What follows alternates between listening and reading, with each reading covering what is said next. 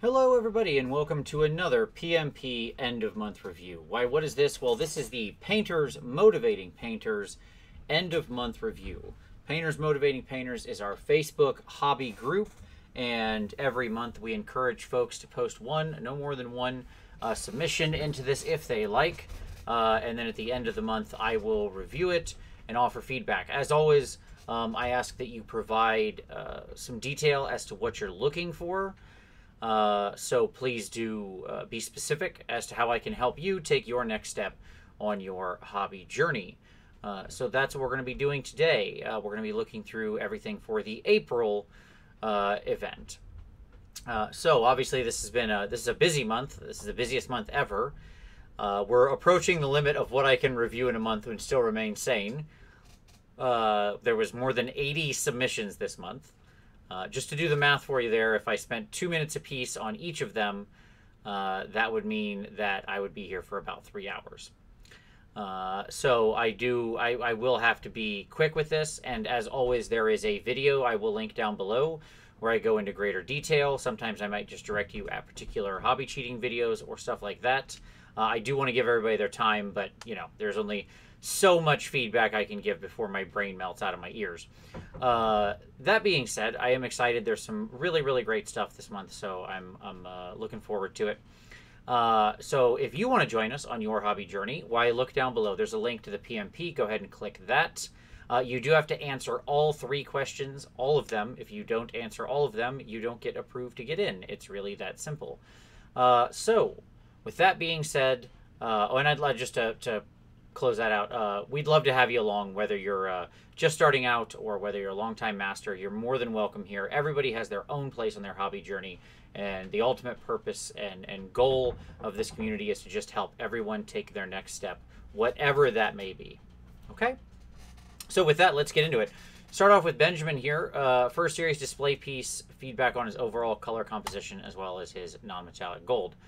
Yeah, so I think overall your color composition is fine. It's a little bit intense with the purple. That's the main problem.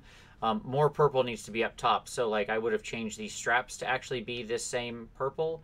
You have a really intense color here that isn't balanced on the miniature up high. That's probably your biggest problem.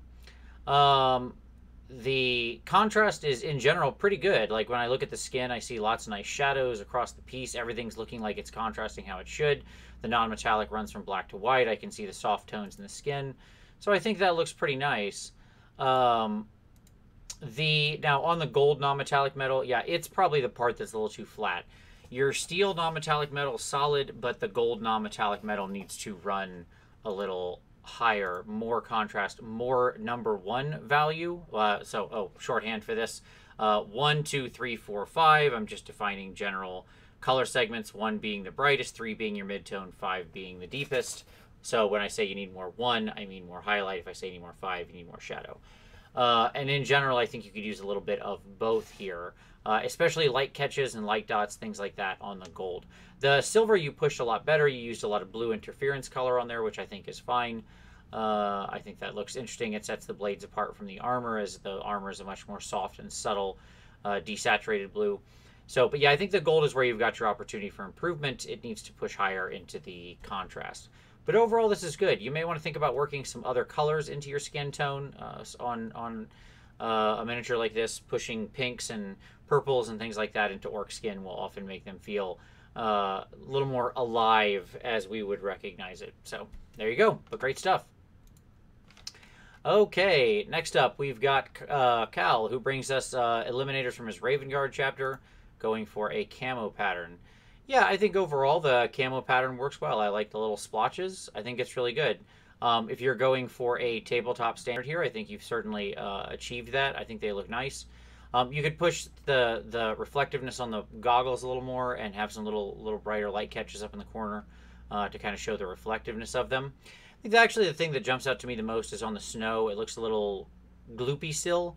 I would go back and check out hobby cheating like 92, whatever realistic snow bases. It's either 91 or 92, somewhere in that area.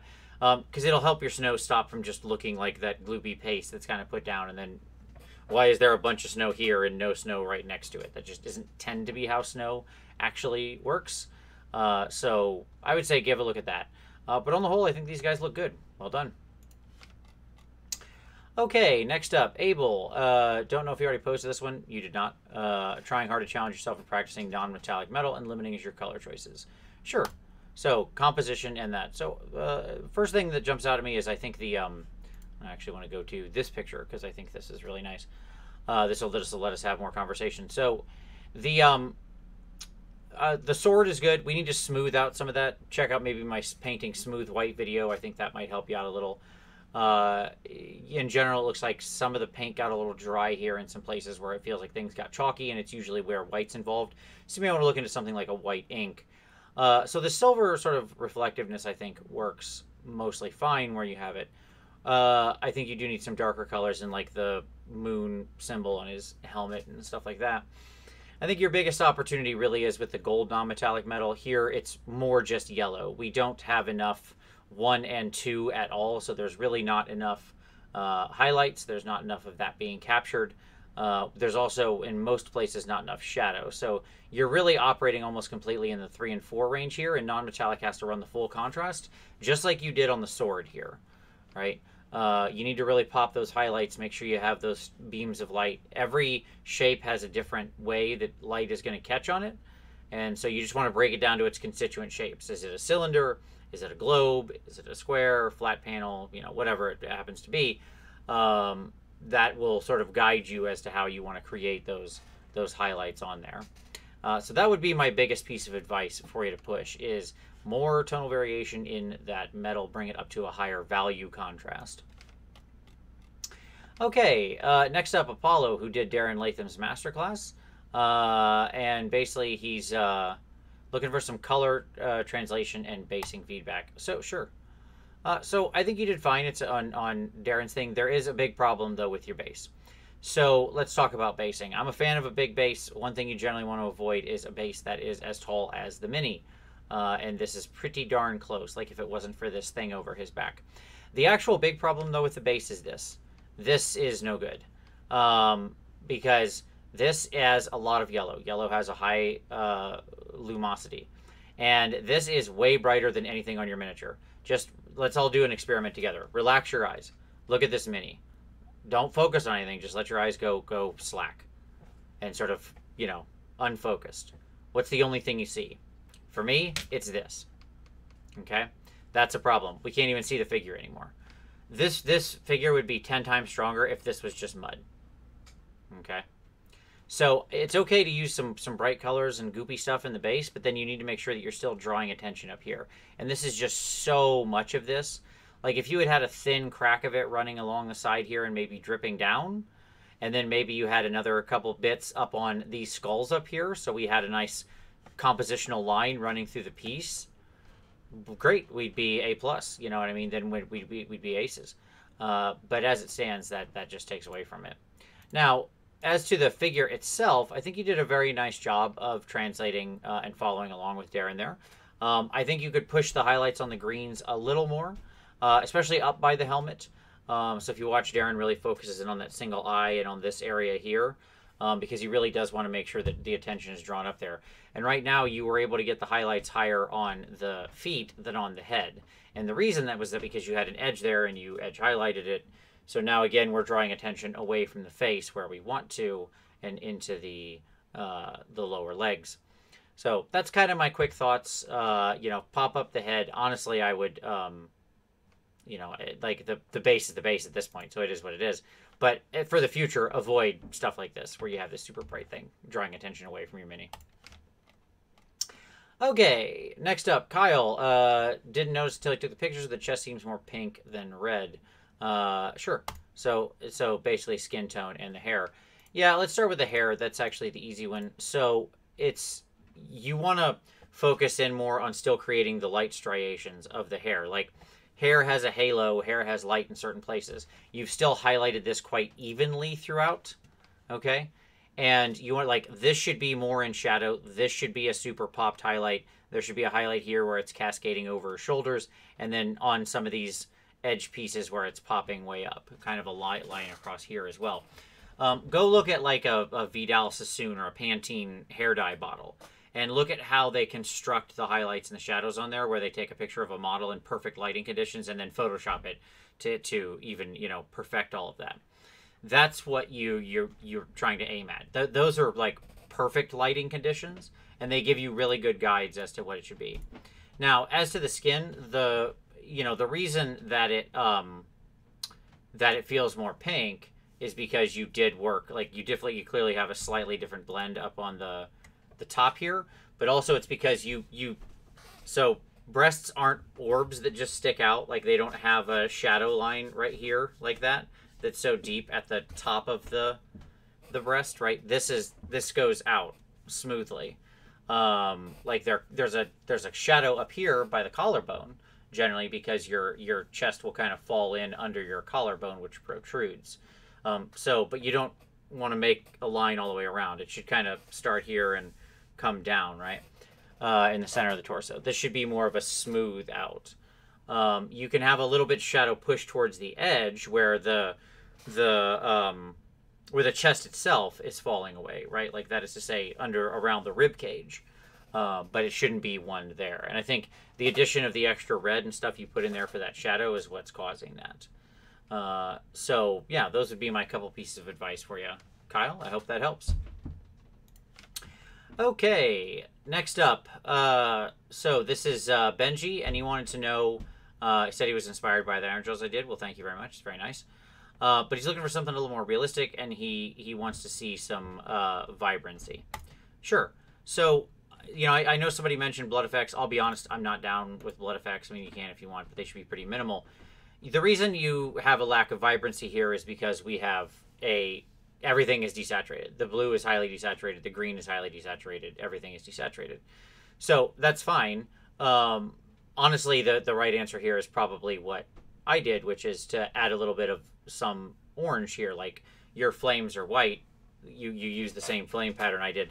Just making those actually a sort of orange-yellow flame would add a little bit of kick back in. And just kind of scattering a little bit of those pieces around. They could be minimal, like in the little, you know, recessed almost flame pieces, little licking flame pieces, holes of the armor here, stuff like that. Just little pop colors like that on an otherwise desaturated mini spaced evenly around can do a huge amount of work. Now, as to here, one of the things you can do with the face as well to add more pop to it is more color. Like we don't have enough color in there. The addition of purple to the lip is good, but again, reds and pinks around the nose, around the ears, you know, up here in the top of the eyebrows, anywhere where there would be a lot of blood. Okay, you have a little bit of like this desaturated red here. Push that more into like almost a pink color, honestly. Same with under the eyes, by the way. Because wherever there's sort of these capillaries close to the surface, even if the orc himself doesn't actually have red blood, which who knows whether he does or doesn't, he can if you want, he's your orc. The reality is it'll make it feel more alive, and it'll make the face feel more vibrant with those kind of colors in there. So I hope that helps. Overall, they're looking really cool. I love the super desaturated, like almost denim blue. I think it looks good. All right, Jeffrey Bryant basically was looking for something that didn't lack tonal variation. Is chibi. Areas for improvement. He wanted to look at the flesh tones, and started looking for feedback on the green because it doesn't come off as cold. So let's talk about this. So your areas where you still need to push your tonal variation, especially on a chibi, is in the hair. Hair needs to, again, see previous comments about looking at a Pantene bottle. With chibis, you just want to make it look like that. It needs to come up to like white, basically, at the highest highlight with a chibi. And so there should be like a light halo here running down both sides of her part. And then probably, you know, near that on the sides, like where the curve out is going. Now, why does the green feel warm? Because you added yellow, right? And yellow is a warm color. And so you've went for that. Now, if you want to go to a cold green, add like a white gray or a white blue or something like that and turn it into a more mint green. Mint green is perceived as very cold. You could also use like maggot white from Reaper or something which is a slightly green infused. You could use duck egg green from Vallejo game model error, sorry. You know, all those sorts of things. But that's why it felt more warm. Now, that being said, I actually like it feeling more warm. I don't, that was me telling you how you'd make a cold green, but I actually think it looks nice with the warm green. You created sort of circles of alternating color. I wouldn't change it. It's better like this than it would be if it was cold, to be completely honest. So to me, I think that's good. As to the skin tone, you do want to still push some more of that, especially around the face. The cheeks have no color in them. Like, again, chibis need to be everything times 10, you know, where you're really, really expressing all the color. So I would look at making sure that you have, you know, like some red and pink tones in the cheeks, some more colors in and around the eyes. Like right now it's kind of brown, but where's my purples? Where's my more reds? Where's my magentas and stuff like that? That's what I want to see in there. So that would be my advice. Okay, next up, Khan said this is an honorable mention, and he didn't get to get feedback from the judges, and so he thought, hey, why not? Okay, cool. Sure. Yeah, so I think the piece is really nice. So my best advice for it is, one, I feel like the feet, and this is going to sound crazy because I always talk about this, but I feel like the feet are a little too dirty because this is supposed to be really big. Like, in scale, this thing is actually huge. Like, it's standing across a 4-lane highway. The amount of dirt that's up on it, that's coming up onto it, is actually a bit extreme by the standards of, especially if it's walking on concrete. I understand there's dirt around it. I can see the dirt on the side of the road. But it's kind of not, like, it almost feels like the dirt's blown up too high. Now, the other thing I'll say is that it just doesn't have enough pop and contrast. It's rather flat. So, like, the tonal variation is lacking in places where we could be doing more interesting things. Like these vents, where, you know, darkness in between, more darker in between the lines of the vents, brighter edges on the edge of the vents, lighter edges here. You know, this big gun it has, like, it feels like the gun shouldn't, and this, whatever this barrel is, could be a different tone or color than the rest of the body, right? So we want to make sure that we're creating visual interest across the piece where I have a reason to keep moving. The other thing I would say is you could go a little farther with weathering, scratching, stuff like that to make it a little more interesting. If this thing is that dirty, and you also seem to be doing some oxidation on the copper, then you probably want to also then have some more chips or scratches or streaking even or something like that. You've got some. I can see some rub around the edges and things like that. You could go a little farther. And especially with things like big machines, streaking is usually a good call because if this thing's walking around, it's probably in the same position most of the time, like it's flat like this. So water would collect and then run down it. So that's what I would really recommend. Okay? All right.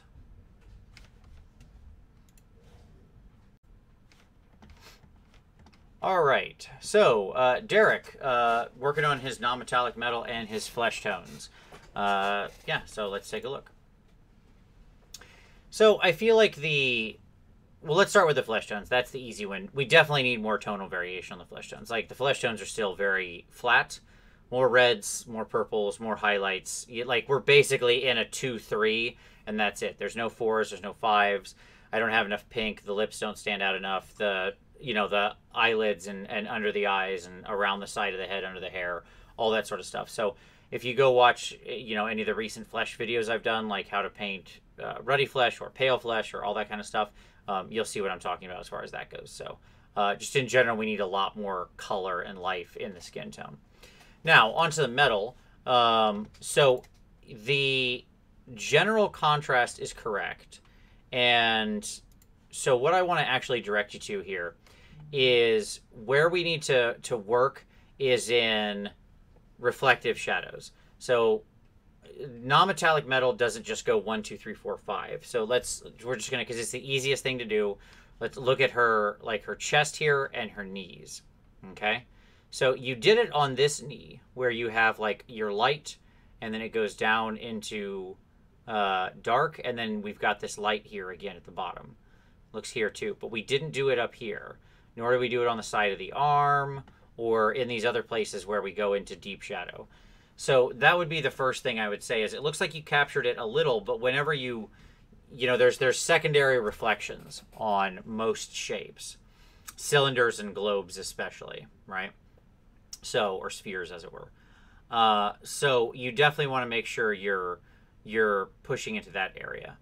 Now, beyond that thing that jumped out at me, I think, in general, this is a very cold non-metallic gold, which I think is fine. I would still probably smooth some of those blends down a little bit. Some glazing of your 3 over all the tones would kind of help to draw it together a little bit. And then from there, the only thing you'd want to think about is light catches, whether or not you want off-light shadows. Not off-light shadows, like shadow-based off. Let me see if I can explain this. Within the shadows, there can be flicks and catches of light, is basically the idea. If you go look at Darren Latham's blog and look up his non-metallic metal when he painted Sanguinius or whatever, you'll see exactly what I'm talking about. He has a whole article on non-metallic metal that I still reference to this day and consider one of the gold standards. Okay. Of how to paint non-metallic. So go and check that out. But overall, this is really good. I mean, I think you're definitely in the right space. Most of the shapes look like they're highlighted correctly. So now it's just a matter of continuing to push and refine. Okay. Next up, Alexandru. A few hours of painting. Interested in the overall look at the eyes. Okay. So, yeah, I mean, one of the reasons with the eyes is we need it to be darker around the eye itself and brighter in the center. So when you want a glowing eye, go back and watch my glowing eye tutorial. The key is to go from bright to mid to very dark to a faded mid, right? Now, overall, though, for, a couple hours, I think this guy's fine. It's fun, cool snake, good edges. He's got patterns. I mean, your obvious place where you could go is the bones could have a little more texture and visual interest going on. Right now, they're kind of flat and just bone colored. So that's what jumps out at me. Hope that helps. Okay, Johnny, back with the Trader Guard, missing something with the mud dirt. Yeah, I think the mud dirt just feels too samey, is basically my answer there. Everything in here is kind of all just in each other's business.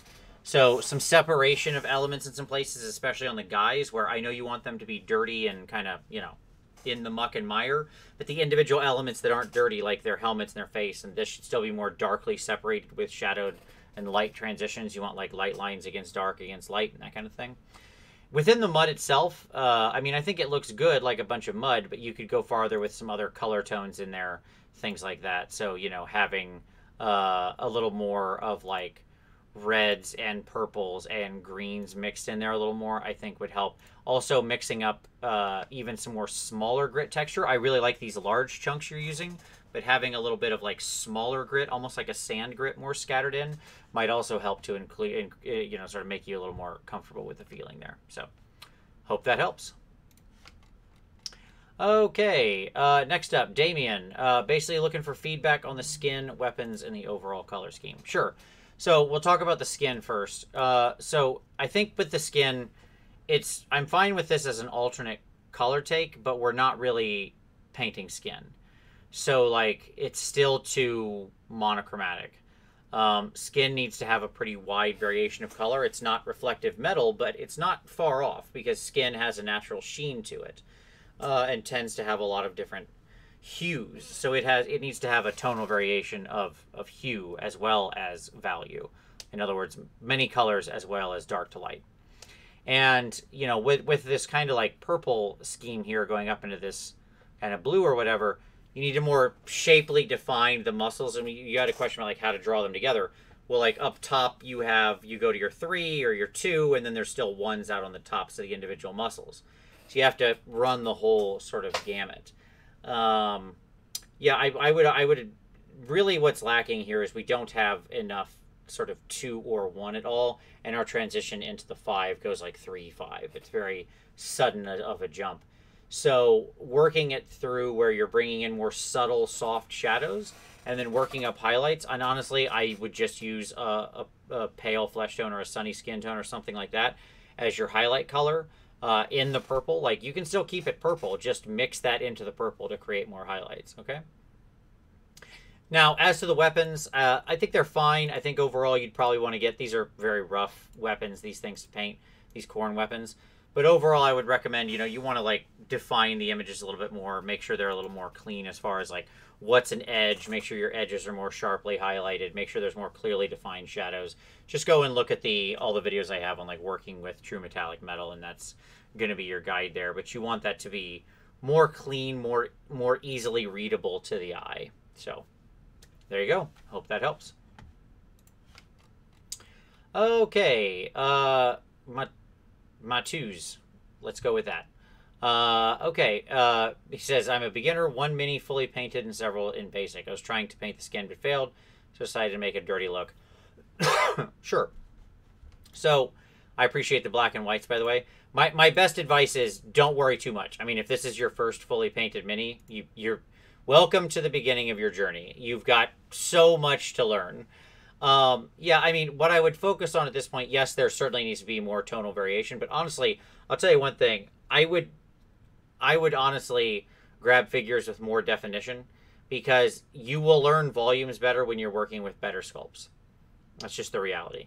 Like, worse sculpts and worse, like grabbing something like Green Army Men or something like that, which is what this is sort of the equivalent of, it's going to be hard because they're so squishy and squidgy and lacking in proper detail.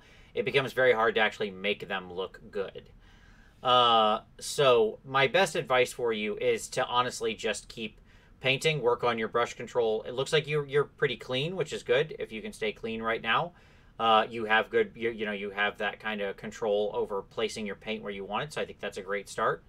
Where you want to go is largely in working with blending and how you get your highlights and shadows mixed together. So my big challenge for you would be, work on continuing to refine your brush control and doing that through blending. You don't have to go spend a ton of money on figures, but even just grabbing like some old eBayed, plastic sculpts that are pretty nice that you can get usually in bulk from something like a GW line or anybody like that, frankly. It doesn't have to be GW, but something like that. You can often find people selling off just like big lots of kind of unwanted older sculpts that are no longer in the game, pretty cheap. That would be my recommendation for you, because just having the crispness of detail there is really going to be a big help. So I hope that helps. All right, Dan, largest, most complicated mini he's attempted. Okay, and general feedback on areas where he can improve. Sure. So I want to touch on one of his last comments. I also wanted to muddy his feet, but I was worried I would spoil it. Don't ever be worried you'll spoil it by making it more realistic like that. You can use pigment, use a little wash, just do a little stippling. You can be super light, super thin, and you can make it happen. So, and then you can slowly build up to like real paint and mud around the very bottom. You can't ruin anything, okay? It's paint. If you don't like it, you just paint back over that area real quick. It will only take a few minutes. It feels like it would take longer than it does. But that's because you're looking back at the whole project of how long it took you to do the whole thing, and not at the 3 minutes you spent on, you would spend fixing 1 foot, right? Now, at any rate, onto this. Sure, I think overall it works well. Things that I would push on is things like the snail shell could have a little more texture, a little more variation. I like some of the shadow. It can go farther. I think the purple works really well. I like some of your shadows in the purple. I think that looks nice with the sort of pink tones added in. I like Horticulus on back. I think he looks nice in that purple tone, so I think that looks really good. The bright yellow Nurgling, I'm not too sure about. I think I would have brought him into the same green as everything else. The bright yellow is basically that Nurgling and then the 2 eyes of the snail. And it's kind of too attention grabbing. Like I said earlier in this, yellow is a really, really powerful color. If you're going to use it, it needs to be balanced. So, for example, if you were going to do that with the yellow, then like Horticulus's eye should have been yellow, and this thing back here should have been yellow. That way, I had lots of reason to move my eyes across the miniature like this. You would have created a nice line for me, right? Like, but as it stands now, this is very distracting. Overall, think about things like texture on stuff like the leather that he's on, maybe on the shell where you could use like some hashing type of stuff, just like, quickly hashing with your brush to add a little bit of extra life and interest. But on the whole, I think this is good. I think this is really nice. Keep pushing the contrast, keep taking it up higher, and yeah, you're doing great. All right. Andy, 3rd miniature overall. A lot of people who are just starting out. That's great. Uh, uh, Last time he said he needed the armor needed more shadows. The non-metallic steel sword needed more midtones. Okay, sure. So let's take a look. So, yeah, I mean, I feel like this is pretty solid. You see, you know, the blue is a nice color to work with. I feel like you've got some good variation here. Yeah, when we look at the black and white, I think that looks really nice. I think we could push a little bit more shadow here on the rear side of the leg, but I mean, there's like little minor quibbles I could have here and there. For the most part, I think this is a good marine. If you're not going into like a non-metallic marine and you want him to be kind of a flat color, I think you're in the right place here.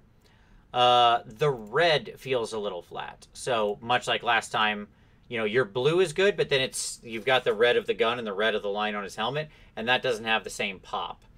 Now, as to the sword, again, we could still go farther with it. It definitely needs more 1 and 2. It's way too much like 3, 4, 5 right now. It needs to go much, much farther on pushing the highlights. And frankly, I would say the same with the gold, by the way, on the Aegis and the little bejangly-jangly on his belt and such. His little reliquary or whatever. All of those things feel like they need to come up more 1s and 2s. That's where you need to be going. And learning exactly that light placement, having that stuff is good. That you're starting out with really tough stuff, so it's good. I mean, you'll learn a lot, which is helpful. Okay, next up, Paulie. Many where he decided to push as much as he's able. Verge applying the last step. Where can he improve his contrast? Sure. So I saw all the blood on these guys, and on the we'll see what he's looking at here. Hold on, let's get to this. There you go. So this is his other stuff. I will just say this is too much blood. I get what you're going for with the viscera, but this would be better off as like light spatter up on the shields than as these actual streaks. Personal taste, it's just you're undoing so much work with that and making it so much the central thesis of the mini. It overwhelms the paint job. Now, let's get back to this dude. So here, so first things first, I think your skin is good. It could go a little farther. We could basically through smoothing, adding a little more soft tones in there in like a sort of red purple color, just some very supple glazes to kind of bring some of those shadows and midtones together. Some of the lines, especially like here and in here, are a little harsh. The tattoo, if you're going to do this kind of a tattoo, it shouldn't be black. It should be more blue. You want to glaze flesh tones over it. And you want it to be very clean. So you're going to need like flow improver or inks or stuff like that to really do tattoos. I have a video on tattoos as well as a video on painting sharp, thin lines. Go check those out. You want to go back in with your flesh tones and clean those up afterward. Now, as to the rest of it, I mean, I think it's fine. But that's, you know, where I would push the, you said sort of kind of where could you push the contrast? I think for the most part, this is a very contrasting figure. I actually think that the challenge here has to do with kind of separation of elements a little more. His helmet feels like we could have a little more separation. Like when you do this glowing eye thing, there should still be a black ring or something dark, not really black, but, you know, black line. Like there should still be something dark here around it, and then the glow should come out of it. I know it's counterintuitive, but we only really see bright set against dark. Okay, so that kind of thing. Here on the edge of this, where I can still see this like strong, you know, sort of line right here, that kind of thing getting cleaned up. That's the stuff that jumps out at me. So almost more just like paint cleanliness and cleaning up more than anything else. But yeah, hope that helps. All right, Juan Francisco Gonzalez Hidalgo, the best name in the PMP. He painted this at Golden Demon level. Would look at like a critique as if you found it at Golden Demon or another painting competition. Sure. So I've looked at this fig quite a bit, Juan, since you shared it, and I've already studied this thing quite a bit. So I'm gonna point out the areas that I think you wanna watch out and improve on. I am not a Golden Demon judge, and I often get judged harshly. I've won a couple, literally 2. And, you know, so there are many out there who are better judges than me, but I will give you my best and honest answer. Overall, I think this is really strong work. Where we've got opportunities is in 2 chief areas I noticed. The first is just overall smoothness. Golden Demon really respects sort of technical proficiency and appropriate application of paint, technical proficiency, more than anything else, more than any other competition I've been at. So, like with something like Golden Demon, you want to make sure that these blends are as creamy smooth as they can be, and some of them still look a little rough, right? So just some additional glazing and stuff like that would probably help. The white like light catches I think is cool, but again, you want to make sure that they're either thinner or sharp and like well applied. But the other, that probably wouldn't be as big a deal. The thing that actually jumps out at me the most is this, where you use like a sepia wash or something, or a contrast paint or something of that nature, and it just looks like brown. I mean, this just looks dirty. It doesn't look like a shadow to the white. And it looks like there's mud trapped down in the cloak here. So more white to smooth this over. And then see where your freehand line is? I've gotten busted on this one before. This needs to be cleaned back up with white. If you do freehand lines, they have to be as though you drew them with an ink pen. They need to be razor sharp. So you want to come back in after you've done the line as clean as you can, and then you want to clean that back up from the other side with the white. So there you go. Overall, I think this is really, really, really good work. Okay? I think you did a great job with this. So just keep pushing, man. I think this is really wonderful. This is gorgeous. Gorgeous job. I really dig it. Okay. Jamie, first bust going for all-around basic competence on each surface, aiming for fairly standard realistic skin tones. Sure. So the thing that jumps out at me the most with this bust is I like your skin. I like the addition of the colors. There's lots of good reds and purples in there, so that's perfectly fine. The stuff that jumps out to me as needing improvement has to do with the leather and the hair. When you're dealing with a bust of this size, again, my constant advice on busts is go as far as you think you should and then go twice as far as that. Okay, so get to the end of your rope, stop, and then do that exact same amount of time again. And that exact same amount of time again is there for adding detail. When we blow the scale up this large, like, okay, I am the same size as her right now. Wait, hold on. Where's she at? There she is. She's right there. God, it's really hard to do it in reverse. Her head is like the same size as mine. Right? So this is the scale you're operating at. And the leather is rather flat. It doesn't have, like, if you want realism, then we need texture, edges, torn. Like, that's old, worn, very torn leather. So we need to see lots more, like, hashing, scratching, edging, all that kind of stuff on there.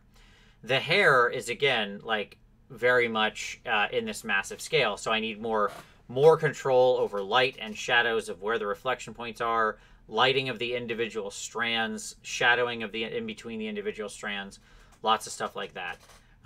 It's always just more. Almost always the answer to what do I need to do with this bust, the answer is just more. More of everything, right? More push of the contrast, more push of the texture, that kind of thing. What I will say is I do really like the skin. I think you did a really great job on it. You caught the lights really well.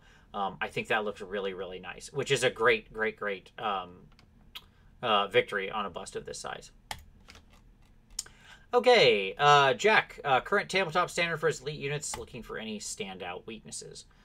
I mean, if you're looking for like a tabletop standard, because that's kind of what you said you were aiming at, I'll be honest with you. The only thing that jumped out at me was stuff like his back. You know, you could go back in and give that kind of a very light dry brush with a soft makeup brush, especially around here, to really pop out and catch those edges. You want to use something real soft. There you go. There's my makeup brush. Like this, okay? You can order a bunch of these in big packs online cheap. And like this is so baby soft because it's meant for like, you know, it's meant for your face and around your eyes and stuff. So the bristles need to be like really, really soft. You get a little bit of this, you wipe most of the paint off, like almost all the paint off, and then you just lightly go over the back. If I was going for tabletop, that's the kind of thing I'd want to do. Those kind of little pop elements I think really help. Same with the crystals on the rock. Maybe you could draw a little more shadow down in there. Could be as simple as just drawing maybe a little like deep brown into the lower part of the crystalline parts, so that way they seem a little more reflective. But I think that'd be basically my main advice going for tabletop. Overall, I think this is a perfectly great scheme, and I think you're hitting a great effect for tabletop standard. So I hope that helps. Mark Tan had fun painting this Pox Walker. Finding it really hard to have the brightest highlights in the face and reflect colors in more area of the model. Okay. Sure. So my best advice here, looking at this guy, is you can cheat in a couple ways to get that tension up on the face. So you want the attention up here, but it doesn't have to. You don't have to always do that through just the face. But the number one way you would do it is by darkening everything else, not brightening. Remember, there's two ways to make something stand out. A white dot on a white sheet of paper does not stand out. A white dot on a black sheet of paper, you can see it immediately. Okay, or perhaps more eloquently, a white dot on an ivory sheet of paper doesn't stand out, right? So the point being is that if you shadowed more around the side of the cheek, the back of the head, and this guy has all sorts of really bruised flesh, so bring in some more deep purple and bring that in around the wounds, especially down below on the body, here on the side of the head, here on the back toward the disease, right? Shadow more, like you can push the bone striations darker here and then pop the highlights up more here on the edges. If all of this was brighter and darker, if this had more contrast and there was more shadow here, what are we left with as the brightest spot? Ta-da, right? And we have this nice little frame of all these bones to draw us into it. So that would be my best advice for you. Now, I want to spin around to the leather here so I can show you this because I do think this was a great piece. Oh, there you go. I guess that's my leather. I thought I had one of the gun more directly or whatever, but we don't. Okay, that's fine. I think you did a good job. That's the take home. I think the leather works. Okay. I think you got some nice edges there. You could maybe do one more very soft glaze over all of it to kind of tie it a little more together, but for the most part, it's great. Okay, Sean, paint and converter's guide to see how good you could make something. Also wanted to add in some color to it. So what he's looking for feedback on, are the shadows done well? Is the model looking like it had seen combat? And do the colors work well? Sure. Well, it's kind of hard for me to tell, I'll be honest. For some reason, I think, Sean, it compressed your pictures. So just a couple things. I'll say what I can say. It's like, it just, I don't know why it's, and I don't think if I can try to make it bigger. Nope. No? Did it do a little? Okay. No, that's about as big as I can get it. Oh my gosh. Okay, maybe it's catching up. All right. So it clearly compressed your image, but I'll do my best, sir. I think that again, so I like dirty feet, but this is a little too far up. You want to focus more on the foot area. It shouldn't go all the way up to the knees. Like, put that into scale. I know you said you want this guy to feel like he's in battle. That's fine. It shouldn't be uniformly like this. Add some extra, like, spots and stipples of dirt, and you'll go a lot farther. Okay? Same thing here. Go watch, like, the battle damage video would be my best advice. Like, I have a video on doing battle damage. And I think that will help you, capture those scuffs and stuff like that. Beyond that, I think that, when it comes to, like, the actual shadows, I think the shades are fine. I think some of the elements need a little more highlighting.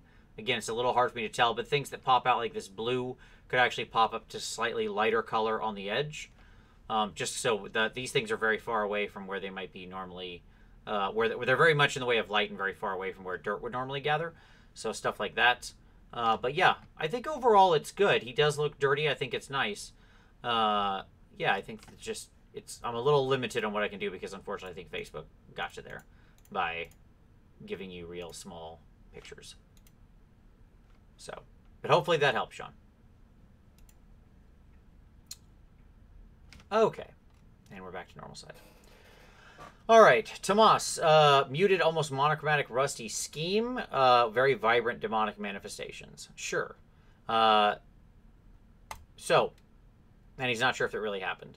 So my answer is, remember what I said earlier about making sure the elements are separated? That's very much the case here. A lot of this is very much flowing together, right? Like the different elements, like look at how similar the hand is to the gun, to the skull, to the leg, to the belly, to everything. And that's fine if something's all sort of rusted together, but it makes the figure very hard to read, okay? Now, if you're going for really bright stuff, we need more than just this. Like you said that, and I looked and I was like, I had to look at this thing like twice to know what you were even talking about, because there's like 3 tentacles on this guy that are bright. So if we're going to do that, we got to pick bigger elements and pop them out, right? And we've got to fade everything else into a more muted scheme and really make sure the lines are well separated. So like everything here needs to have these dark lines between it. We need to have highlights here on the edge still. Like it's actually much harder to paint good dirty than it is to paint good clean, because you have to paint it to a high standard clean first and then dirty it. Now, that all being said, I think the scheme will work fine. I think you just want to focus on what are the elements you're popping out. It needs to be more than like 3 bright green tentacles on the side, right? So figure out if you want to do maybe some bright corrosion or rust. Maybe these horns could be in a bright color, right? Because they're kind of all over. But again, cleaning stuff up. There's too much places where it's just like the wash is all kind of here and it all kind of runs together, and that's the last step, right?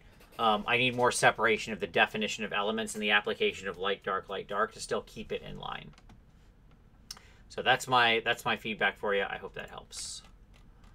All right, true. Diorama inspired by Conan. Feel you missed something about the flesh tones, even if you tried a different approach for each mini. Test piece to participate in Monty. Sure. So very Conan here, obviously. So, and I can talk about kind of everything I want to from here. So you were trying a bunch of different flesh tones, which is fine. Here's the challenge. All of these people are in the same place. This is one location, underground. And in a diorama, there's one light source. Like, this is assumingly underground lighting. Maybe there's a torch. You don't have it modeled. Maybe it's just the cold blue light of the place. I don't know. But in any event, what I would focus on is with the skin tones, the challenge is you can have people have different skin tones. So, for example, the evil sorceress lady there who has, like, almost completely green or gray skin tone, the very ruddy barbarian, and the sort of scared, chained-up lady there, who's kind of more neutral. All that's fine, but they should be lit and shadowed the same way. So you can use the mid-tone however you want. So maybe the barbarian's more tan, maybe the sorceress is very gray and pale, but your ultimate highlight color that you're mixing in should be a universal ambiance, because they're all affected by the same light. So either they all have warm highlights and cold shadows, or something like that, right? So, which is what you would do, by the way, if these people were all lit by torches. You also want to make sure that on the kind of ground itself, you create a lighting pattern. Like, all of your stone is basically just stone. It's just all universally the same thing. In underground scenes like this, in dioramas, you want to create some kind of light source, some focal area. So, like, this area here should be brighter than anything back here. Okay, and you by lighting the center of the scene where the 3 figures are, it'll go a long way toward really, like, showing what's happening and drawing the viewer's attention to the right place. So there you go. Okay, so Eugene, first submission. So this is a Slaughter Priest. How can you improve the light and shading with the selected color scheme? Found it difficult to make the face pop. Sure. Okay, so let's talk about this. I don't think you have too much edge highlighting. I don't see a superfluous amount of it in any way, to be completely honest. That's just the nature of these guys. Honestly, my biggest challenge is, so forget all of that to the side. I don't normally push aside people's critiques or what they're asking for, but you said, kind of whatever else I noticed. And I noticed one big thing here. First off, the same thing I just said earlier applies here, right? Like, if you deepen the rest of the areas, you need to brighten the face less. Now, that being said, you have these, we are way too stark on these transitions in the skin. Like, way, way, way, way, way too stark. This goes 5-2.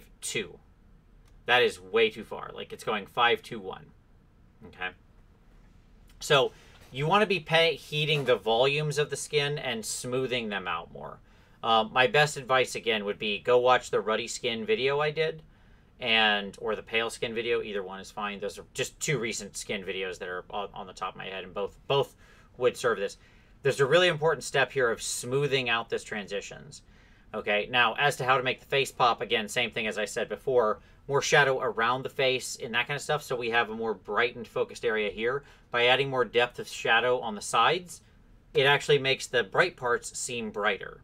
Okay, so there you go. That would be my #1 thing for you to focus on, Eugene. Hope that helps. Okay, first submission, Zach. Recently started painting again. Any and all critiques and comments welcome. Sure. So my biggest advice for you here is, it looks like we're relying on dry brushing a lot. And again, like paint cleanliness is, I think, your big challenge now that you're back in painting. These elements need to be well defined and separated. So like this gold doesn't have any kind of real separation from this mask, right? These little lines, like we need deep, you need to have dark to light, dark to light. Clean paint jobs create high contrast on edge changes, okay? And what happens here is we've got a lot of places where things are kind of fudging together. And they don't really have as much separation as we would want, right? So we want to make sure we're pushing more shadows like against this belt and have a light on the edge of the belt and that kind of thing. Also, when you're going to do like dry brushing to kind of get it in there, you need to glaze over that in a bigger way to smooth that out. Like I can really see it when I look at stuff like here, where I can really see this texture still. I would look at stuff like makeup brushes for your dry brushing. It'll make your dry brushing a lot better. And really look at separating your elements, focusing on cleanliness of the paint and brush control. That's going to be your big areas where you want to be focusing your improvement. Additional glazes, and if you need more info on glazing, you can check out 122, How to Glaze, and that'll help. But I mean, I think you've got the basic idea because you seem to be manipulating some glazes here and some OSL. We just need to smooth down that dry brushing more. Okay? Hope that helps, Zach. All right. So Hui bringing us his test model scheme. Would this be good enough quality in an army? I mean, dude, this would be absolutely great for an army, sure.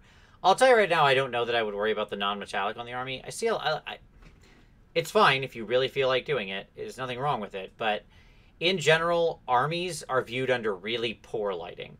Most of the time when you take your army out, you go to a store or a club or an event, the lighting in there sucks. And non-metallic just will end up kind of looking flat a lot. It's a cool trick. It can certainly take you there. But you're going to want to, like, your non-metallic doesn't have quite enough pop into highlights in some places, so you're going to want to push that a little higher if you're going to go this route. Like, more whites, more light catches. This is good. This is lacking. Like, the bands are good. Some of these pieces are lacking. I would honestly, and like the line here on the dagger needs to be thinner or smoother transitions, that kind of stuff. I would honestly like it better if it was just true metallic, to be completely honest. Avoid the white in the fire. Bring that should still have some bit of yellow in it. Avoid pure white in fire. But other than that, I think this is absolutely fantastic. Skin looks great. Wonderful transition from the pink into the blue. Yeah, it's good stuff, man.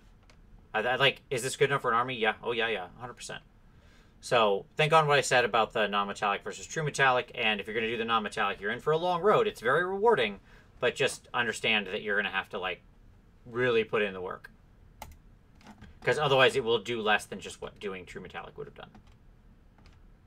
All right, John, second entry. Best you could do. Want to see how you could improve painting skin. Sure. Let's take a look. All right. So, again, we're getting better, but the same thing is going to apply that I said a lot already. More tonal variation in the skin. Go see the attached video. I need more purples, more highlights. Basically, we've got some 3s and 4s here. But we need more. I need deeper shadows. I need more colors. I need more highlights, things like that. More tones worked into it. So not just the variation of hue, but also of value. So there you go. That's my biggest piece of feedback. Keep pushing. Keep looking at those highlights. I've talked about a lot of the skin tones here. Go look at like the orc from the beginning. Go look at some of the ones that I've commented on being really good. And try to see what you can do there. Okay, it's crazy to me, by the way, that 2 people in the row did this Dark Oath Chieftain right back to back. I mean, this thing's been out for years, and here we go. Like, within 2 days of each other. It's really funny. So, at any rate, Hansa said, first try at his competition standard, spent 20 hours in the mini, and followed the strategy in painting for Gold Demon quality. Was I successful? Major flaws? Sure. So, the answer is we need to continue to smooth things more. So some of the skin, the transitions here between our shadow and our light is rather stark. We want to avoid that. We need more transition in the skin. So again, and more focus of the highlighting in the areas. So the skin up here on the top of his chest, this should be brighter than our highlights down here or here. So like, this should be at a pure 1. These should be at like a 1.3, something like that. You want it to be volumetric to where the things nearer the light are brighter. Okay. I think the sword looks good. I think you've got an interesting take on color scheme here. I think the texture on the cloth looks good. I like that. I think your major challenge here is one in the metals. They're still quite flat. We need more variation there. So push more shadows in there, some weathering, things like that. And then on the skin, smoothing it out, and again, adding more of a lot of especially the extra value to it in the low areas. Like we're missing kind of a 4 here. We don't really have enough shade connecting the deepest part of it to the middle tone. It's almost like you need a little more 3-4 is what I would say. So, but I'm glad the video was helpful, and it came out really nice. So I hope that gives you some good advice to keep pushing. Okay, Bartaz, paint this unit best score for a squad painting competition. Looking for some general critique on the unit, but especially the banner and the rusty metal. Sure. So overall, I think these guys look cool. I do dig them. I think he did a nice job. Let's start with the banner. Banner looks nice. Your biggest issue is shading in the red.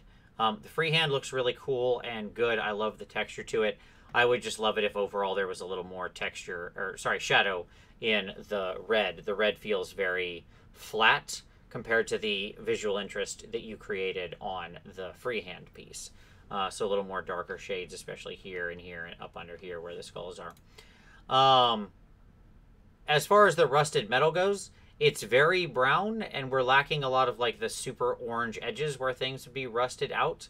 We're a lot in the same tone. I think we need to push it on the stippling a little more and have a little more focus into the pockmarky, blotchy nature of metals, and having a little more focus on some deep dark browns and blacks. There's a little bit in here we could go farther, and pushing more up into the orange or purple or pink rust or yellow rust. It all exists. So you can do all sorts of stuff like that to kind of, because right now the armor feels flat. It's rusted, but it's just kind of all brown. It doesn't have enough variation, texture, and transition of color. So I hope that helps. Okay, Sergey, the Butcher from Kingdom Death, looking for feedback on areas you can improve, especially the OSL and the lanterns on the back. Sure. So he's nice. He's very much cast in shadow. When you're doing this like super dark non-metallic where you have very small volumes of light, my best advice is you want to make sure those high highs are really high. They need to like pop hard to keep drawing attention. So like taking a couple pure white light points here, just scattered around where the light is really, the dim light is reflecting. Even a dim light will, on a shiny metal, will pop a point of almost pure white light where it hits the reflection, right? So you can capture that kind of stuff. Now onto the OSL. I think it's fine. You maybe bring a little more of the soft ochre orange into the overall flames, I think is probably what I would say. The light itself feels, the way it's cast is all right, with one small thing that sticks out at me, which is just that all your metal on the back is still cold lit. So this is just a common thing that happens. You started painting the metal using a certain selection of colors. You know, whatever, your white to dark blue black. Maybe you're using dark sea blue or something. Fine. In a neutral lighting situation like you have on the front, it sells. On the back, he's lit by all this extremely warm candlelight. The lighting of the metal would no longer be this cold white. You can see it like right here, right? It would be very cold. So like this light that's on the top of the lanterns and on the sides of the lanterns, that should be the yellow light. That is the dominant light source that's creating these reflections you've painted. So the color that it's reflecting needs to be reflected appropriate. So when you change lighting conditions, highly reflective surfaces like metal will change in accordance with the light temperature. Okay? So that's my big piece of feedback for you. All right, Dan, Inquisitor, designed as commander for his custom Space Marine chapter. Love some advice on painting ivory, light brown fabric, and some general input on the glow of the scepter, the base, and color choices. Sure. So, I mean, I think the color choices are fine. It's pretty standard sister stuff. I would have maybe, you want to pop up the black hair a little more. It kind of fades in. I think one of the challenges here is she is very, and so the black and white's going to give this away. She's very samey, right? Like there's not a lot of variation in here. There's a little bit where we can see the light reflecting off the true metallic, stuff like that. So my best advice would be, you know, to push the highlights, especially on the black, a little farther. Careful with the base, by the way. It does just look like cork that's been dry brushed. Again, never make your cork look like cork. It should have stuff on it. It should have texture. It should have things. If it's meant to be a big piece of concrete, then put a piece of plastic card over it or something and stipple some texture into it. Put down some milliput, some DOS, some something, and stipple some texture into it. It wouldn't look like that, right? Like, scale that up, and that would be... You'd have a very strange... It looks like she'd be standing on igneous volcanic rock, right? Not on concrete. But the, I mean, I think, you know, composition-wise, it mostly works. I think your biggest challenge here is you want to still push your tonal variation across the miniature a lot higher. So, especially in the blacks. Actually, Cult of Paint just put out a nice video about highlighting blacks. So you could go check that out. I think that was like really well explained. They were doing a Sister of Battle with and showing how they do the black armor, and I think it looks really nice for sort of a tabletop or higher than tabletop standard. So that would be my recommendation. So I hope that helps, Dan. All right, Michael. Hey, Mike. Good to see you again. This is a night he started back with me in the class. I very much remember this guy. Feedback on the things he could do to take it to the next level. Well, I always love to see one of my students complete a project like this. It's so gorgeous. I just want to say off the rip, I think he did a great job of bringing it to completion. Love the purple and green color schemes. I think that worked really well. Now, as to the, you know, where do you go from here? I think your areas for improvement are probably in some additional, like, weathering or scratching or stuff like that. He is very clean. So even if we did some light streaking, some chips here or there, just a little bit is going to add a lot more texture to this guy. You don't have to go crazy. You can be very, very subtle with it, and I think it'll still help a lot. I noticed a couple chips in, like, the leg. Doing some streaks or something would help. The same thing with the gold. I feel like we could push the contrast on the gold a little farther. I like some stuff up here on the side, but like the front of this is turned away from the light. The bottom here is turned away from the light. More glazing of those colors into the metal, I think, would really help as far as taking it to the next level. Same with the metal itself. Going back into the steel and just kind of taking some light washes or some very thin inks and glazing in just like some subtle browns here or there or stuff like that could really help to bring the model all the way together and to make sure that there's a lot more visual interest in what is otherwise kind of, you know, going to be the basic steel we put together, which is nice variation, but it adds a little more life and texture to what is a giant robot. So I hope that helps, Michael. Great stuff. The big dragon freehand on the back that you were working on, I remember in the class, this came out great. The additions on the side are wonderful. So yeah, good stuff. I think basically it's just more colors, more sort of additions of light washes, not as an all-over wash, just as light glazes and filters put over the metals to kind of add some more texture and life to them, I think is where you want to go. So hope that helps. Bleep Bloop. Oh, Bill Bloop. Always a great time when we get a post from Bleep Bloop. Let's take a look at his unit of 20 Grimghast Reapers. Bleep has an absolutely gorgeous army. Honestly, one of the best looking armies in the country, in the U.S., and it's absolutely a stunner. As usual, this is just fantastic work. So what I was talking about, I'm just going to pause here because this is more, I don't really have much feedback for Bleep. I mean, his stuff is always great. What I want to do instead is reference this part in the video so I can come back to it for other people who might have some challenges.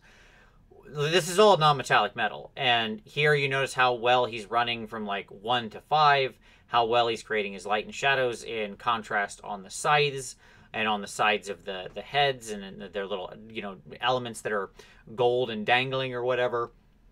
Notice how he's defined all of the elements really cleanly. Like, you can see the light and dark separation between everything. Notice how each finger has a dark line, each hand has a dark line. There's a dark line between the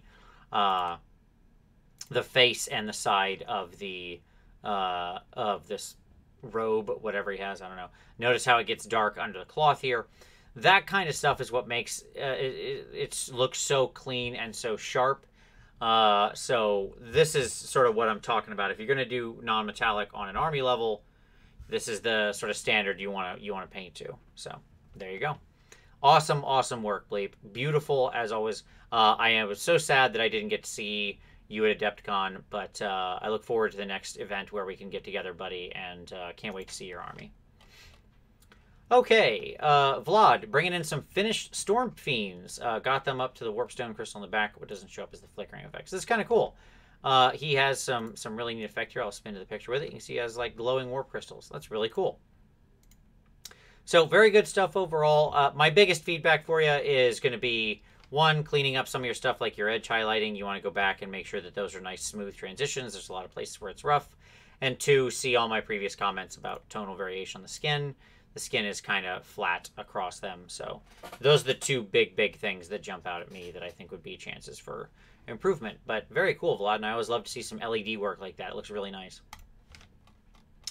Okay, Sang, who brings us the Con. Been practicing white for the past 6 months. This has been a great journey you've been on, Sang, and I love seeing these white scars.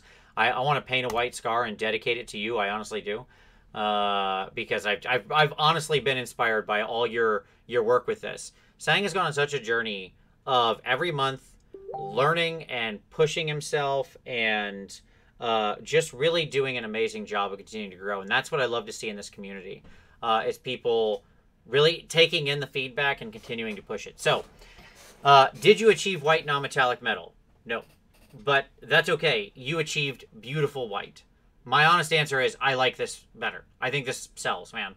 I think this is gorgeous. Now, because I think it would be kind of disruptive, honestly, if it was the same as the sword or something like that. So I think you captured the shadows of the white scar of the white really nicely. He still reads as white, but there's beautiful, rich, lustrous, cold shadows. I'm good with it, buddy. I really am. Now, that being said, if you want white non-metallic metal, you can do it. This is something I've threatened to make a video about forever, but it's really a difficult paint job to pull off. And I just haven't wanted to do it, frankly. But at any rate, if you want to do it, here's my best advice. Go look up Gareth Nicholas, okay? Former designer for GW and, like, more times than I can count, Golden Demon winner, who painted a reflective white scar. And you'll notice that the element there that he did is it's in reflective lighting. Do make sure you matte these guys out, by the way. See how that reflection is getting in the way with, like, that's just a glossy reflection. You really want to avoid that. Minor note. But at any rate, you'll notice how he heeds the normal rules where he'll have it go and he'll have lights in the shadows. So just to make this very simple, it'll go like 1, 2, 3, 4, 5, 4, 3, 4, 5. Right? So there'll be like light caught in the shadow from the reflected light. That's what you're doing when you're painting something like this, right? Which, by the way, you want to make sure you smooth out that transition there between the deep black and the blue. But at any rate, when we paint our non-metallic swords like this, this is reflected lighting. Only one of these is the direct, immediate light source. Everything else is bounce lights, where it hits the ground and it's coming back up, or it hits his armor and it's coming back up, or something like that, right? That's what we're meaning to capture here, the ambient environment. So if you want to push in that direction, I think that's where you would go. But again, I'll leave that up to you. You've done beautiful work here. You've really been pushing the white scars, and I think you're doing a great job, Sang. Okay. So next up, Caspian, Trolls and Loon Boss complete. Thoughts on the yellow armor and the troll skin is appreciated, though fairly pleased with the results overall. So let's see if we can get to some, excuse me, some good lighting here. Yeah, I think the troll skin is fine. I think you could glaze in some more soft pink tones a little more. You've got a little bit of it in there, around like the sides, the belly, up under the arms. That would be kind of my big advice there. Push some of that up some more. The Loon Boss, now on him, the yellow is kind of very, very muted. He looks like he's, mostly lit by the light below. I think I'd love to see a little bit more of a color element somewhere on him standing out. Maybe like the nose piece or the weapon should be slightly different in color. I don't mind it. I really like how you captured the green sort of glow coming up. I think that's well executed. I just feel like we need to push maybe a highlight a little higher or have more of a color in there. Maybe it could be like the shoulder pad is different or something. And then, like something that draws from, everything's very samey. That's my only issue with it. The weapon being the same color as the mask to a large degree is also throwing me off. So those are my big piece of feedback for you, Caspian. Hope that helps. Okay, next up, Zen. Greatly appreciate any advice you have on general areas of improvement. Sure. So my best advice for you at this point is, again, it's going to be very much tonal variation. Go and watch the linked video. There's many opportunities for it here. The shield is very flat colored green. This is a sphere shape. It should have reflections that, speak to that. The hair, like I've mentioned many times, should have like a bright beard like this. Should have lots of highlights here around the bottom of the beard where it's coming out. There should be deeper shadows, and there should be lights where it. Anytime hair condenses, it gets darker, and then when it pops back out, it catches the light. That's an easy guideline to follow. It's not a rule, it's a guideline, right? So there would be a bright, and then a shadow, and then a bright, and then a shadow, and then a bright, and then a shadow. And again, go look at like those, Pantene or Vidal Sassoon bottles or whatever. But tonal variation is your big thing. That's what you want to push for. And if you go watch the linked video I have there, especially where I talk about the Skaven, and you'll see kind of the old Skaven and then the new Skaven and how that translates, that should really clear things up for you. So I do hope that helps. All right, Ben Layton. Third attempt at painting a bust figure after painting miniatures. Love to get some feedback. Yeah, I think, so I looked at this guy quite a lot. I think it's pretty great. I really like this guy. I think he did a wonderful job. The biggest areas of improvement are probably on the little birdie birds. They feel like they could use a little more feather texture where it's kind of being pulled out. You're really doing a great job with texture in this fig. Like, really great. And then it just doesn't feel like you have enough in the birds themselves.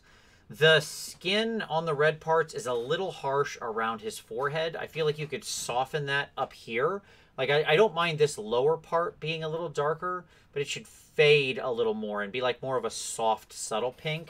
You could also, he's really old, you could have like liver spots or stuff like that around the side of his head here, around his forehead, like where it meets his hairline. That could be another way to kick it up a little bit. The softness of the pink down here in the hand, I really like. This part, again, is a little too harsh. These need smoothed a little. I do love the beard. Great job on the texture there. This is what I'm talking about with the light and the shadow. The texture on the leather and the green cape, they're both executed very well. The one thing I would say and challenge you on is you might have wanted to make those a little bit more different textures so they stood out. Like maybe use stippling more on the one and hashing a little more on the other. It can help to create texture contrast as well as just value contrast. So there are all the forms of contrast in the world. So, just a thought for you there. But overall, I think this is a really great job. I like your execution here. I think this is super fun. So, yeah, well done. Love the oldness of the skin. Love the color under the eyes. Great variation in that. Absolutely wonderful work. Okay, next up, Casper. Feedback how to improve this model. Sure. So the first thing that occurs to me is it's still rather lacking in kind of some definition in some places. Like, she has this mermaid lower half, and we didn't really do much with it. It's just kind of blue. Like, it would have been a great chance to do, again, like a pattern, a texture, or something like that. It has these little micro ridges in it, and we're not really doing much with that. So sometimes when the sculpt is kind of flat, we've got to add to it on its own. Same with the contrast up here on her weapon, or whatever this thing is she's holding. Again, that needs to go farther, more variation in that, especially if that's supposed to be some kind of like metal, assumingly, reflecting. So, and it's really not right now. The other thing that jumps out at me is the hair. See all of my previous comments, like it's kind of just evenly highlighted. All of the top areas are light, all of the low areas are dark. That's not really how hair works, right? Because hair is satin, it's creating almost more like metallic reflections. So there should be a halo of light here, a halo of light here, and probably a softer one here. And then this all should be more in shadow. And you want both the low points to be darker and the high points to be darker. And then you want both the high points to be brighter and the low points to be brighter as it moves through this, wave pattern of the hair. So that's my advice. Those are the things that jumped out to me, Casper. I do hope that helps. Okay, Matt O'Brien. This is a Kingsman, painter from Kingdom Death, looking for feedback on color composition and the base. Sure. So with the base, my biggest piece of advice for you is, as always, dirt is not brown. I know we think dirt is brown. Dirt is not brown. Dirt has all sorts of colors in it. It has reds and purples and greens, certainly a lot of greens, because nature is messy and gets all up in each other's business, and there's lots. So you want to make sure you work different tones into that. That's the first thing I note that I note. Now, as far as composition goes, you have this kind of soft, desaturated purple color, as well as the off green. Yeah, I think that works fine. Those are two great colors that work great together. Technically, your tertiary color here is, well, it would be yellow because you have gold, but because of the sort of shading or the color you've used, it's actually orange. Either way, I think it's kind of in between the two enough that it works as a split complementary scheme. So I think that's fine. Composition-wise, I don't have any issues. I like the texture on the cape. Looks nice. It's a good job. It's very well done. Okay. Next up, Jacob with the big old black Dreadlord on Black Dragon. And he used the warmer picture. Basically, love to hear some general feedback, strengths, weaknesses, recommended challenges. We're going to go to this picture because I do feel this represents it better. This is the one under a warm light. So, yeah, this is good stuff. Like, overall, this is really nice. I like the texture on the dragon. I like a lot of the things going on here. So, places where we could continue pushing would be stuff like your metals. The metals need more variation. Things like the spear shaft and that kind of stuff, I feel needs a little bit more glazing of color and a little more pushing of value contrast there, control of the light. The bone you could go a little farther on. I like, you've got some transition there. We could go farther. It could be, and we can have some different colors in there. You could honestly, it would be neat to work in the same red tones that you've worked into the underbelly and the mouth and the wings and stuff like that. Having a little bit of that soft magenta tone glazed into those bones in the sort of 3 to 4 transition area would look really, really cool. And then speaking of the wings, I like the texture. I would pull some of that out a little more carefully. It feels like we need a little more control over the smoothness of the light to the shadow. I don't mind the hashing because they're meant to be like old leathery wings, so I think that's actually okay. But you still want to control some of the smoothness of the actual blend there when you're transitioning over colors. So that would kind of be the areas I would push you on. But overall, really cool, cool mini. Okay. Jim Norfolk, Girl in the Dragon Skull by First Legion, hoping to achieve competition quality in the future. This is your 6th model so far. So, 1, welcome. So glad to have you. It's awesome. 2, 6 miniature painted. Good job. 3, forget about competition right now. That is not what you need to be thinking about. That's like if you just started running and you just ran a half mile and you're up to being pretty confident at running a half mile and you said, but ultimately, I want to be in, I want to complete the Boston Marathon in a really good time. Not just complete it, but in a really good time, right? So that's cool. That can be in your mind as a long-term goal. That's 1,000 steps away right now, right? So not to dissuade you, like go and compete and stuff like that. Yeah, there's no quality level for that. My point is, don't make that your goal. Make the fundamentals that are going to get you there your goal, right? So that being, I'm not trying to chastise you. It's just something that jumped out at me from your thing. I mean, I probably painted 1,000, 2,000 miniatures before I ever went to a competition. I wish I would have competed earlier. So you don't need to aim for that. I'm just saying, like, you know, focus on the fundamentals first. Now, happily, in looking at the miniature, which now we'll jump into, I'm glad to say you're clearly making incredible progress. I can see you've learned a lot from, you know, sort of probably various educational sources. Like the non-metallic weapon looks very nice. I would smooth some of those blends out. Really work on where your kind of light placement is falling. But on the whole, I think it looks nice. Your biggest challenge here, by far, is tonal variation. Your red, your brown, your skin are flat, right? They do not have enough either variation of value or hue, as I've said many times so far. So as I've talked about the skin earlier in the video, more tones, more purples, more pinks. Again, go watch the you know, the skin tutorials that I recently did, and you'll see a lot in there about adding more to it. The hair is much the same way, by the way, where we would want to see those halos of light, so that kind of thing. So my main challenge for you, Jim, as you continue along this path, and I'm so excited for you because you're making incredible progress. For your 6th mini, this is absolutely fantastic work. I'm shocked. I will tell you, my 6th mini look nothing like this. Boy, oh boy, did it look bad. So I very much want to encourage you. Where you need to focus on is in pushing that contrast and understanding how those lights and darks and various sort of interference colors and hues are going to work together to create something visually interesting. So check out those videos I mentioned. You can go watch the contrast video, or the explanation video linked below, and that should set you on the right direction. Okay, Tomas, looking for feedback on color selection and balance, the reflective effect of the armor and the texture of the cloak. This is really good work, man. I spent a lot of time looking at this one. So a couple things that jump out at me, just to give you some minor feedback. One, what I said about colors in the deep shadows is the #1 thing that I see missing here. So let's go to the black and white, and it'll really show it off. Here we go. Okay, so first of all, we're running the full gamut of colors here, and I am here for it, buddy. I love it. This is how non-metallic should look in black and white. Yes, yes, yes. Yes. Great. I'm here for it. Okay. Where we have a challenge, I'll just take a microcosm here. We'll do this chest piece right here.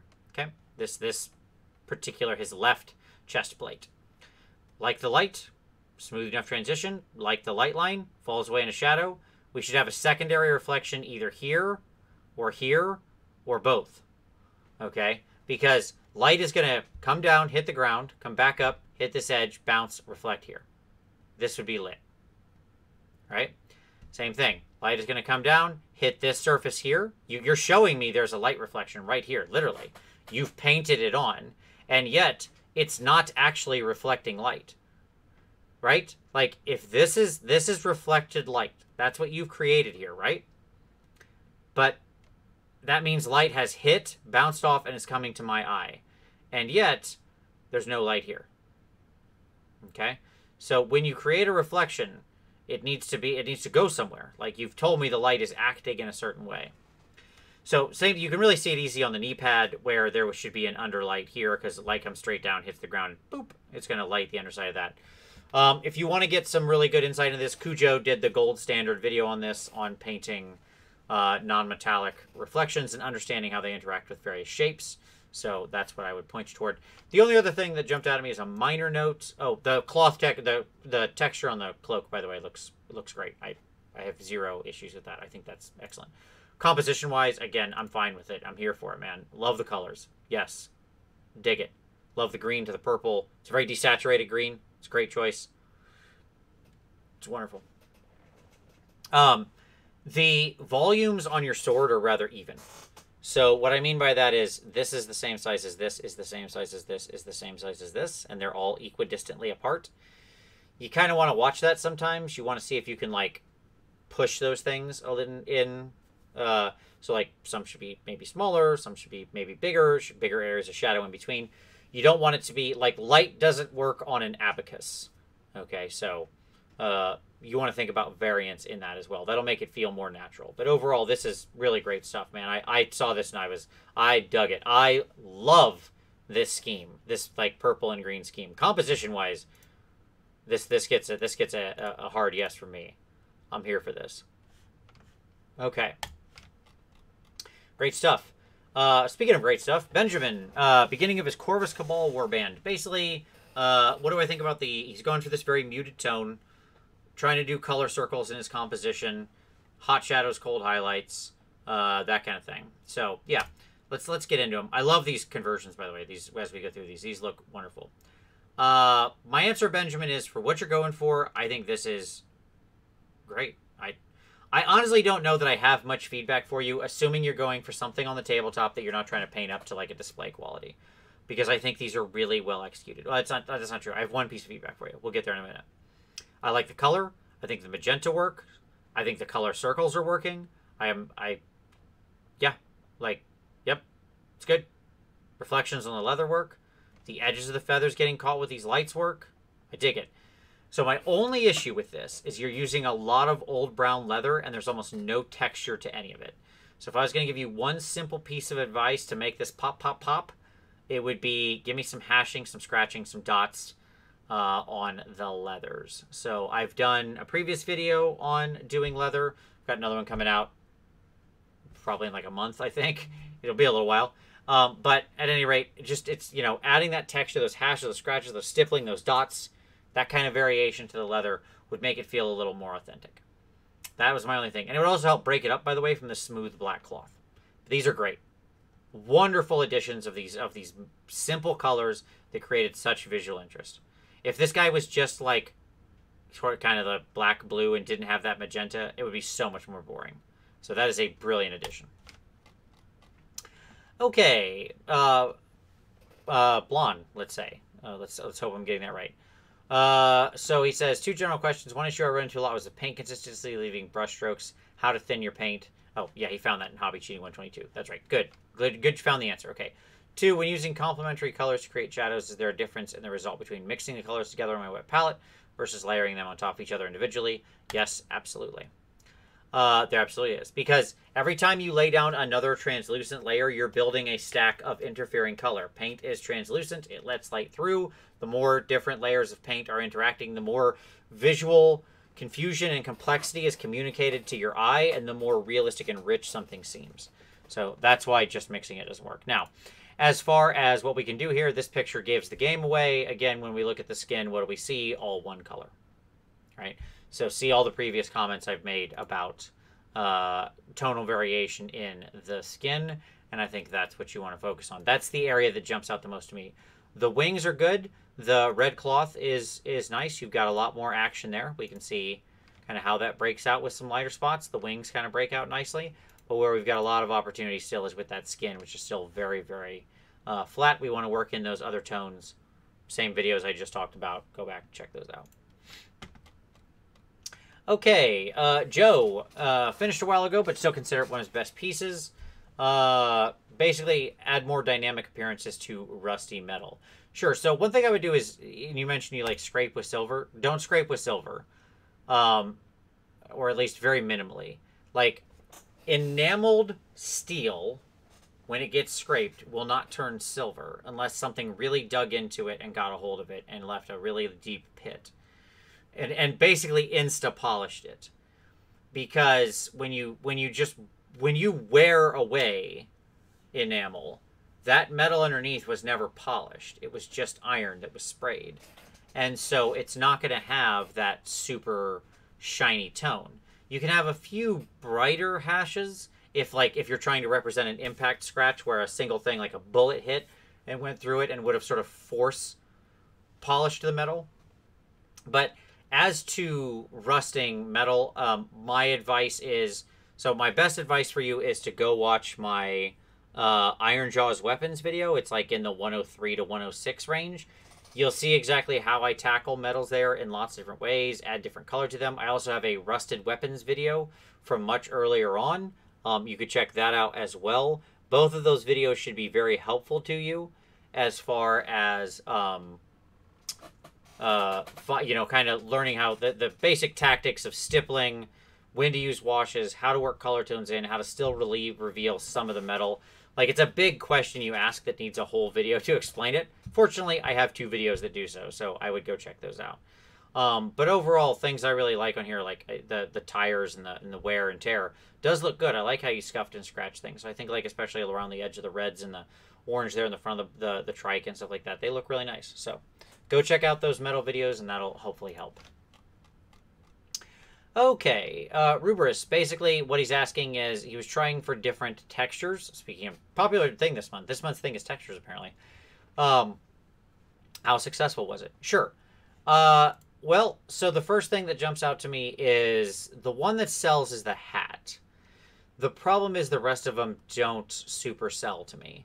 So, like, if you're going for, like, so let's break this down, okay? So the skirt is velvet, so okay, some kind of crushed velvet. The corsage is black leather, okay, and the blouse is white linen. Got it. All right. So the white linen is the one that you could basically just do almost without texture, because it's going to be, linen tends to be fairly fine. If you were going to do anything, you would do extremely thin repeated hashes.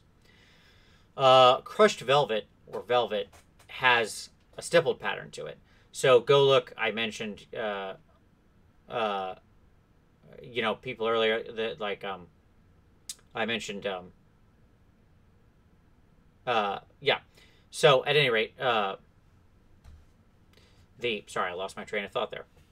Okay, let's start over. I've been going for a while here, clearly. All right. Let's, so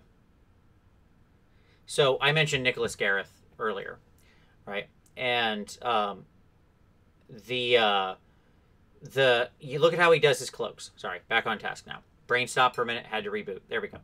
Uh, look at how he does his cloaks, where he'll have like lots of little tiny stippled dots. That's what's going to sell the effect of that velvet. Now on black leather is highly reflective. It's very satin. It's going to come up to this extremely bright reflective shine over a small volume, and then most of it will be black. So working in about 40% of your space, you need to come up to a high highlight. So these are like, that's a lot of different textures to play with. And I would go, my best advice is always go look at those items in the real world. Like really go Google images of that stuff and see them. Don't just look at them, see them. Spend 10 minutes, put a phone down, start your clock. Spend 10 minutes staring at that material, really seeing it. Don't look away. Don't look at other things. Don't get distracted.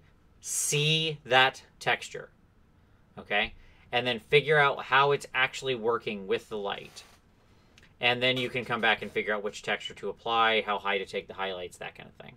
Like right now, your velvet has a higher reflection point than your leather. Like leather's shinier than velvet. That velvet will have some reflection to it.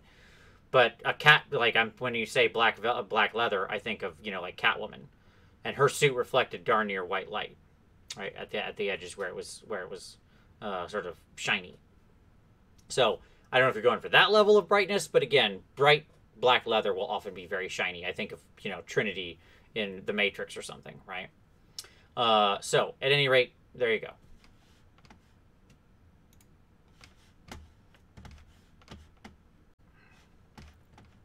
All right, so keep going. Alex just minced out last month. Can I feedback on this miniature? So he basically says he feels good about the armor, but the gun doesn't look quite as good. Yeah, the armor has some good variation in it. So again, much of the same things we've been talking about. I like the color on it. We could push into some deeper shadows in a few places, but for the most part, I think the armor, especially the blue, is solid. The red feels very flat by comparison, right? So in general, what we often see people do with guns is push the edge highlight on the top and then push a shadow up to the top. And I think that would, serve you well here. So if we had this being relatively bright along the edge and then a darker area up here transitioning down to lighter red, orange at the bottom, that would probably help with your overall concern and make it feel a little bit more, make it feel like it has the same level of contrast that the rest of it does. And that's basically where your challenge is at. So hope that helps. Okay, Florian. So basically, he invested a lot of time and feel it lacks in some areas. Couldn't push himself for more. What are your thoughts? Yeah. So I mean, looking at it, I'll say that the thing that jumps out at me is that lack of tonal variation, that lack of contrast, because the black and white gives it away. All the armor is the same gray. The hair here is the same gray. This is the same color, right? Like the places where that's it. I mean, that's the whole shooting match right there. So what you'd want to push on is like on things like this, this, whatever this thing is, this thing is his headpiece, darker shadows here in between, separation lines of darker color in between the individual pieces, brighter tips toward the edge where it's bristled out and catching more light, much more, shadows and variation on the purple of the armor. Again, see the reference video below and that'll really help. Same with the sort of non-metallic gold here. It needs to run well more contrast and really push that out. So that's what jumps out at me. Okay, Scodster, Zombie Unicorn. Would like to know if the model is coherent and fits the base. Sure. That's a fun, crazy project. Yeah, I mean, it's sort of a weird riot of colors, which I think is fun and interesting. Yeah, for what it is, I think it's fine. I think that overall it looks dead. It looks like a zombie unicorn that's kind of like got color leaking out all over him. I think probably where you could stand to see some improvement, and it happens here, is in things like the bone. So the flesh has some nice variation. We could smooth it out a little more, but stuff like that. In the flesh and the muscle, or sorry, the bone and the muscle, I apologize. Like the bone here is all kind of very samey colored. So having some more deeper shadows, colors, browns, deeper tones in there. And again, you could use other colors. You can use some of your actual real hues here to shade it down if you want. Same with the muscle, having a little bit more bright, sort of almost pinkish striations and points in the hashing and things like that, I think would go a long way. So that's what jumps out at me. But yeah, cool, crazy project. So that's really neat. Okay. Shaky, first 90mm miniature working on glazing and faces. So yeah, any advice would be appreciated. It's going to come down to the same thing. So what I noticed in looking at him is one, so your eyes are kind of off center there. But the answer in anytime you go upscale is more. See the previous comments I made about the bust, but I'll give you some easy examples. The face needs a lot more color. Like, again, you know, it needs a lot more of everything. More highlights, more shadow. It's still very flat. In something of this size, you have all the room to work there. You can get the red in the cheeks. Like, look at my face and how much color there is in it right now.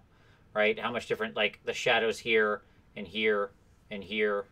Right? Under my eyes. This bright light spot that's reflecting across my bald, shiny head, but also here on my eyebrows, on the tip of my nose. Right? These lines here. Cheeks, that kind of stuff, right? All that.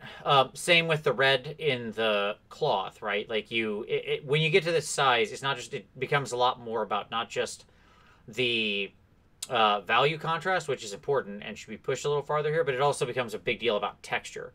When you're in something of this size, the texture would be visible. So like this cloth, for example, is made of something. It's, you know, what is it made of? And so things like stippling or hashing textures or stuff like that. Same with his actual uniform, right?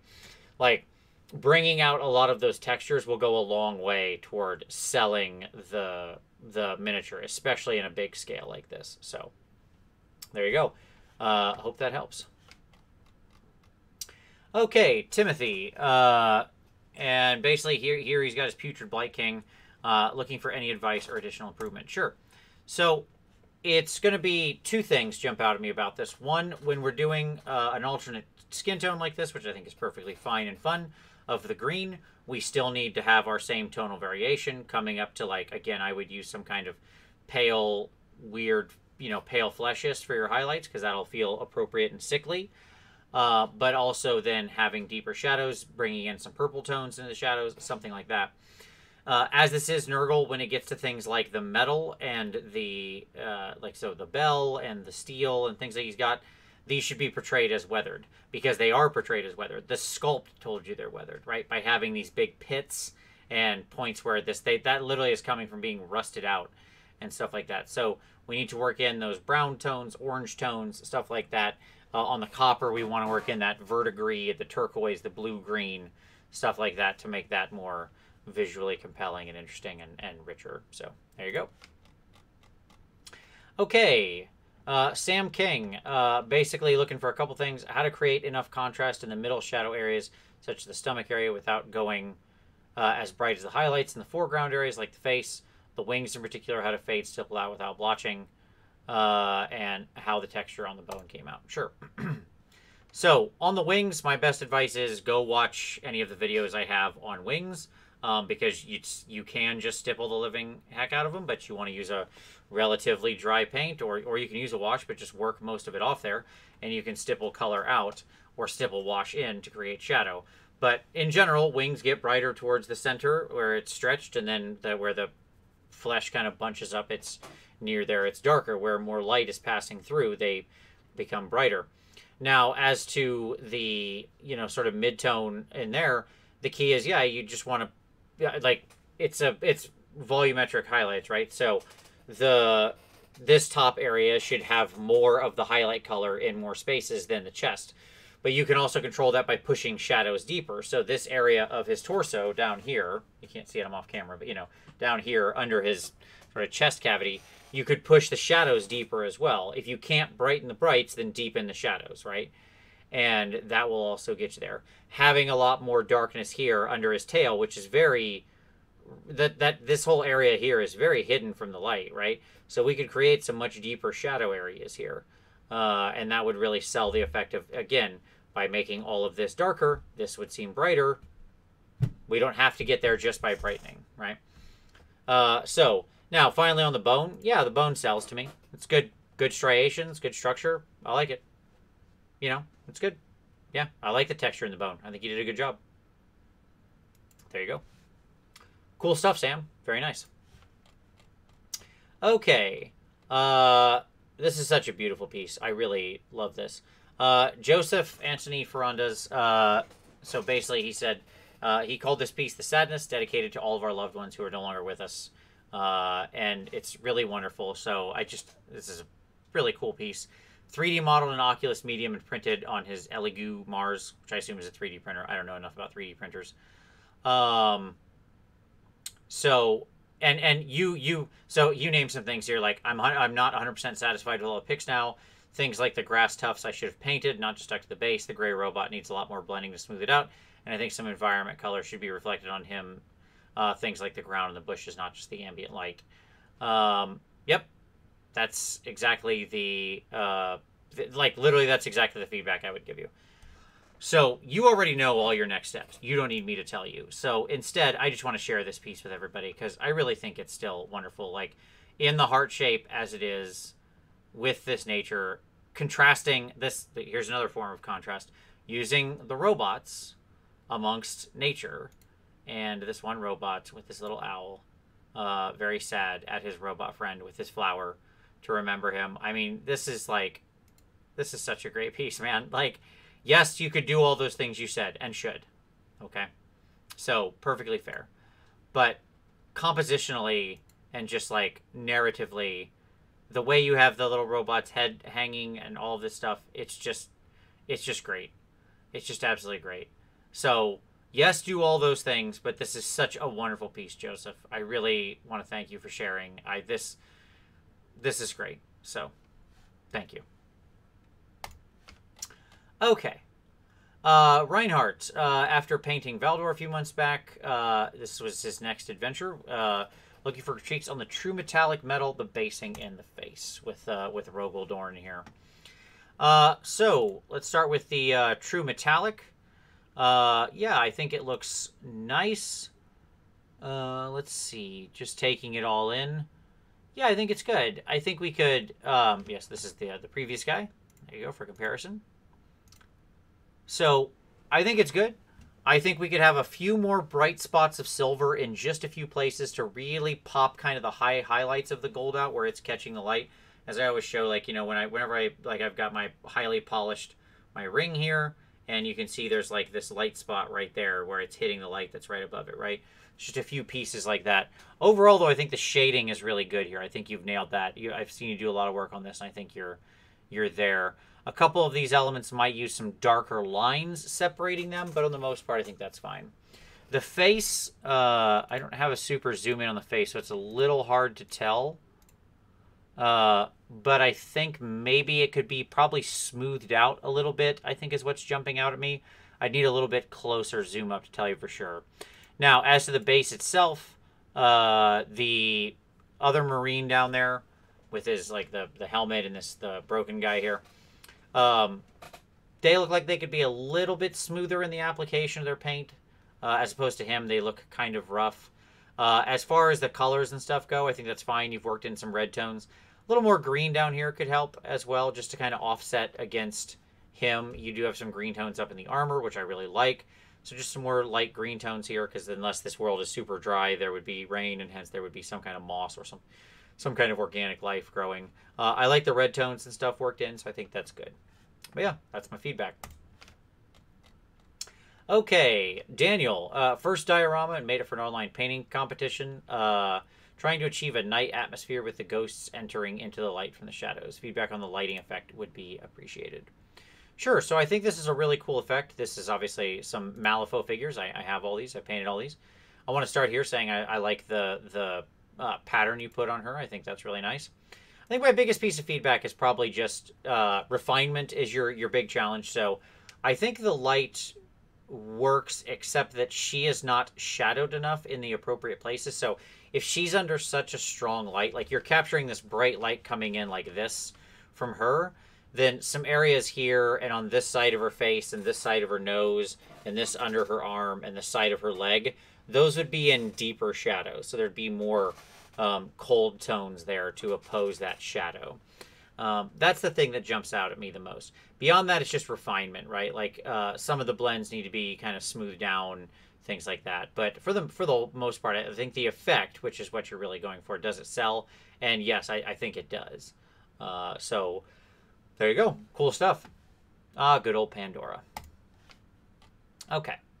So, Matthew Young, overall feedback appreciated, but he's got a specific question. What's the right color for the blue orbs? The answer is orange, because you've used copper and you have this very orange color, and so setting blue against the blue there like you did doesn't actually help it pop off any. If those things were orange, they would contrast, and they could be a very saturated orange, like that's a saturated blue, and they would pop off a lot better. Beyond that, the biggest piece of feedback I see is you want to make sure when you're working with metallics like this, that you have nice dark lines getting in there with a good ink, and making sure, like especially I see in places like the arm and stuff like that, that you've got nice dark lines separating these elements. Same with the highlights. The metals need to come up a little more, be shiny. We want to take more control of the light. You can go watch the how to do true metallic metal video that I did in a non-metallic style. So that there's many of those on my channel, but specifically you could go watch I think it's 73, something in that range, and that'll help you out. So cool stuff. Okay. Next up, Chris, first submission, getting back into the hobby after a couple decades out, looking to push himself to high tabletop standard, hoping for general feedback in areas to improve on. Sure. So, like much of what I've said this time, the answer is very simple. It's going to be in tonal variation. I started purposely on the color so we could go to the black and white. This is all gray, this is all gray, this is all gray, this is all gray, right? Like, a lot of this is just the same color. When you switch to black and white, if it's all the same color, you haven't gone far enough, right? Go back and look at the black and white of the very first model that was submitted, that orc, you know, who also has a very sort of green and purple thing going on, different places, but, you know, different kind of color layout, but similar color scheme. And you'll see what I'm talking about. And that's going to be my big challenge to you. I think what you want to work on is just working your blending and your contrast to really pop that up. You're working with purple here, which is a tough color. We can see a lot of the edge lines. Go watch my Exploring Colors Purple video, and that'll help you out as far as understanding kind of what that, you know, how to get your purple smooth, because that's what's happening here. Purple's a very difficult color to work with, and it gets blotchy and is hard to smooth out. So watch Exploring Colors Purple, and also go watch the attached video on increasing your contrast and your tonal variation in value. Okay, Bill Robertson, first mini where he really pushed himself in a long time. Consistent light source and non-metallic metal. Having a critique applied from the perspective of competition painting. Sure. Okay, so competition painting. All right, so first thing that jumps out at me is cleanliness. Things like the, this is rough right here, and here, and here, here. You know, like all this stuff needs to be super clean when you're working with competition painting. Like you want to make sure all these lines are really sharply separated with dark shadows and stuff like that. Okay. Now, as to the consistent light source, it's like same with the face. The individual elements of the face aren't really, we're not respecting all the volumes as sharply as we could be there. So the non-metallic, like the non-metallic doesn't sell for me. And part of the reason, because as we've got this sort of, this doesn't really feel like light. It feels like he's hot. Okay. And that's because of things like these horns are just bone. This is just this color. These skulls are just this color. Like if you're going to do an extreme light source like this, Like on him, you've told me this is a very close, bright light, almost like he's standing in a torch. Okay? And it's casting this yellow glow on him. Where's the yellow here? Why isn't this in heavy shadow? That's in like a deep brown, right? And the other side here in bright yellow, right? That kind of thing. So why is the red over here still quite bright and saturated red, when if it's outside of light, it should be desaturated? Okay. So those are the kind of things that jump out at me if we're talking about competition. When we're going to do a bright directional light source like this, it has to influence everything. The non-metallic has to turn yellow. It's not going to look steel colored anymore. If we're in like a torchlight, it's going to look mostly orange and yellow, right? Same with the horns, same with the fur and the shield and the skulls and everything. It's going to impact all of that. If we're in this orange yellow light, then that's going to be the tone, and it's going to set everything like with the strength that you gave me here with those highlights. This guy is 5 feet from a torch, and everything is that color. Okay. So as well, you want to think about the shadows that work there. Now, as to the non-metallic metal, the color is true, but then we also need to make sure we're paying attention to things like reflected light. So let's say we've got a strong light source right here. It's going to come down, it's going to hit the ground here, bounce up. What happened here? This would not be dark. If it's metal, it's reflective. Reflective means it's reflective, meaning it's catching all the light at a higher level than what other stuff. If this was like cloth, some dark cloth, maybe I'd buy that. Okay? But this light's going to come down right here and go boop, boop, and hit this spear, and I should see reflected lights here. I should see a yellow light down at this tip, where if this is coming in, it's going to smash right along that edge, right? So, yeah, that's my advice, Bill. I hope that helps. It seemed harsh. I hope not. I hope I didn't make you feel bad or anything like that. Certainly not the goal. But if I was evaluating it for competition, this is the kind of stuff I would give you feedback on. So, well, there you go. I hope that helps give you some direction and thoughts for exploring this. Because I think this is a really good thing to explore. This is awesome that you're going this direction and trying this stuff. I love it. You're taking big swings, and that's how we learn. Okay. All right, Paladin. All right, Paladin. Buddy, I love this community. I love you for submitting this. You cannot write me this kind of a novel, my friend. 80 submissions. This is too much. You gotta boil it down for me, man. Like, again, I get you're going for something complicated. But this is a lot. Okay. So, like, yeah. This is a lot to take in, man. Like, you've got 8 questions in here. And then a lot of explanation to unpack it. So instead, like, your questions down here are relatively straight. Thoughts on suggested ways to tweak the scheme? How is the tonal variation so far? Anything else stand out to pay attention to? Okay.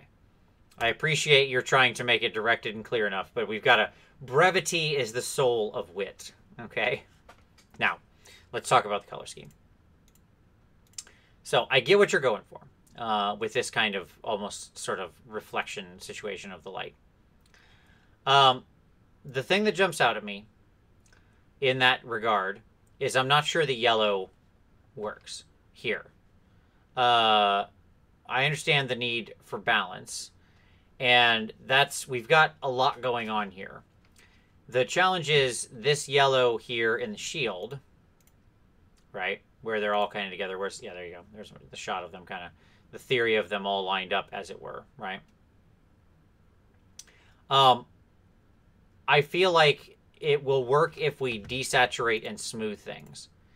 So, like, I'm not sure if the yellow is meant to be paint on their shields or something else. If it's meant to be actually just paint on their shields, the challenge is you made it look kind of like light. And so it's kind of throwing me because it feels like it's some kind of reflection / anti-reflection there, right? And I feel like if that's the case, it should be more smooth. Yeah.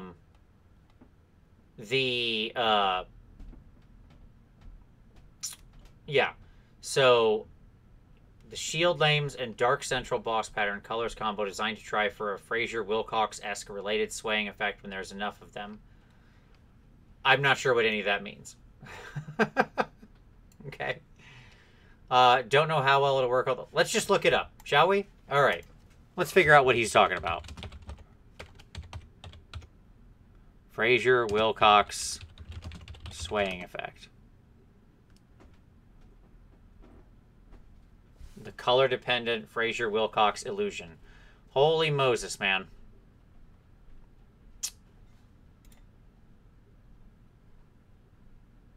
Oh, where they feel... This thing feels like it's moving, even when it's not. Like, if you sort of your eyes look aside.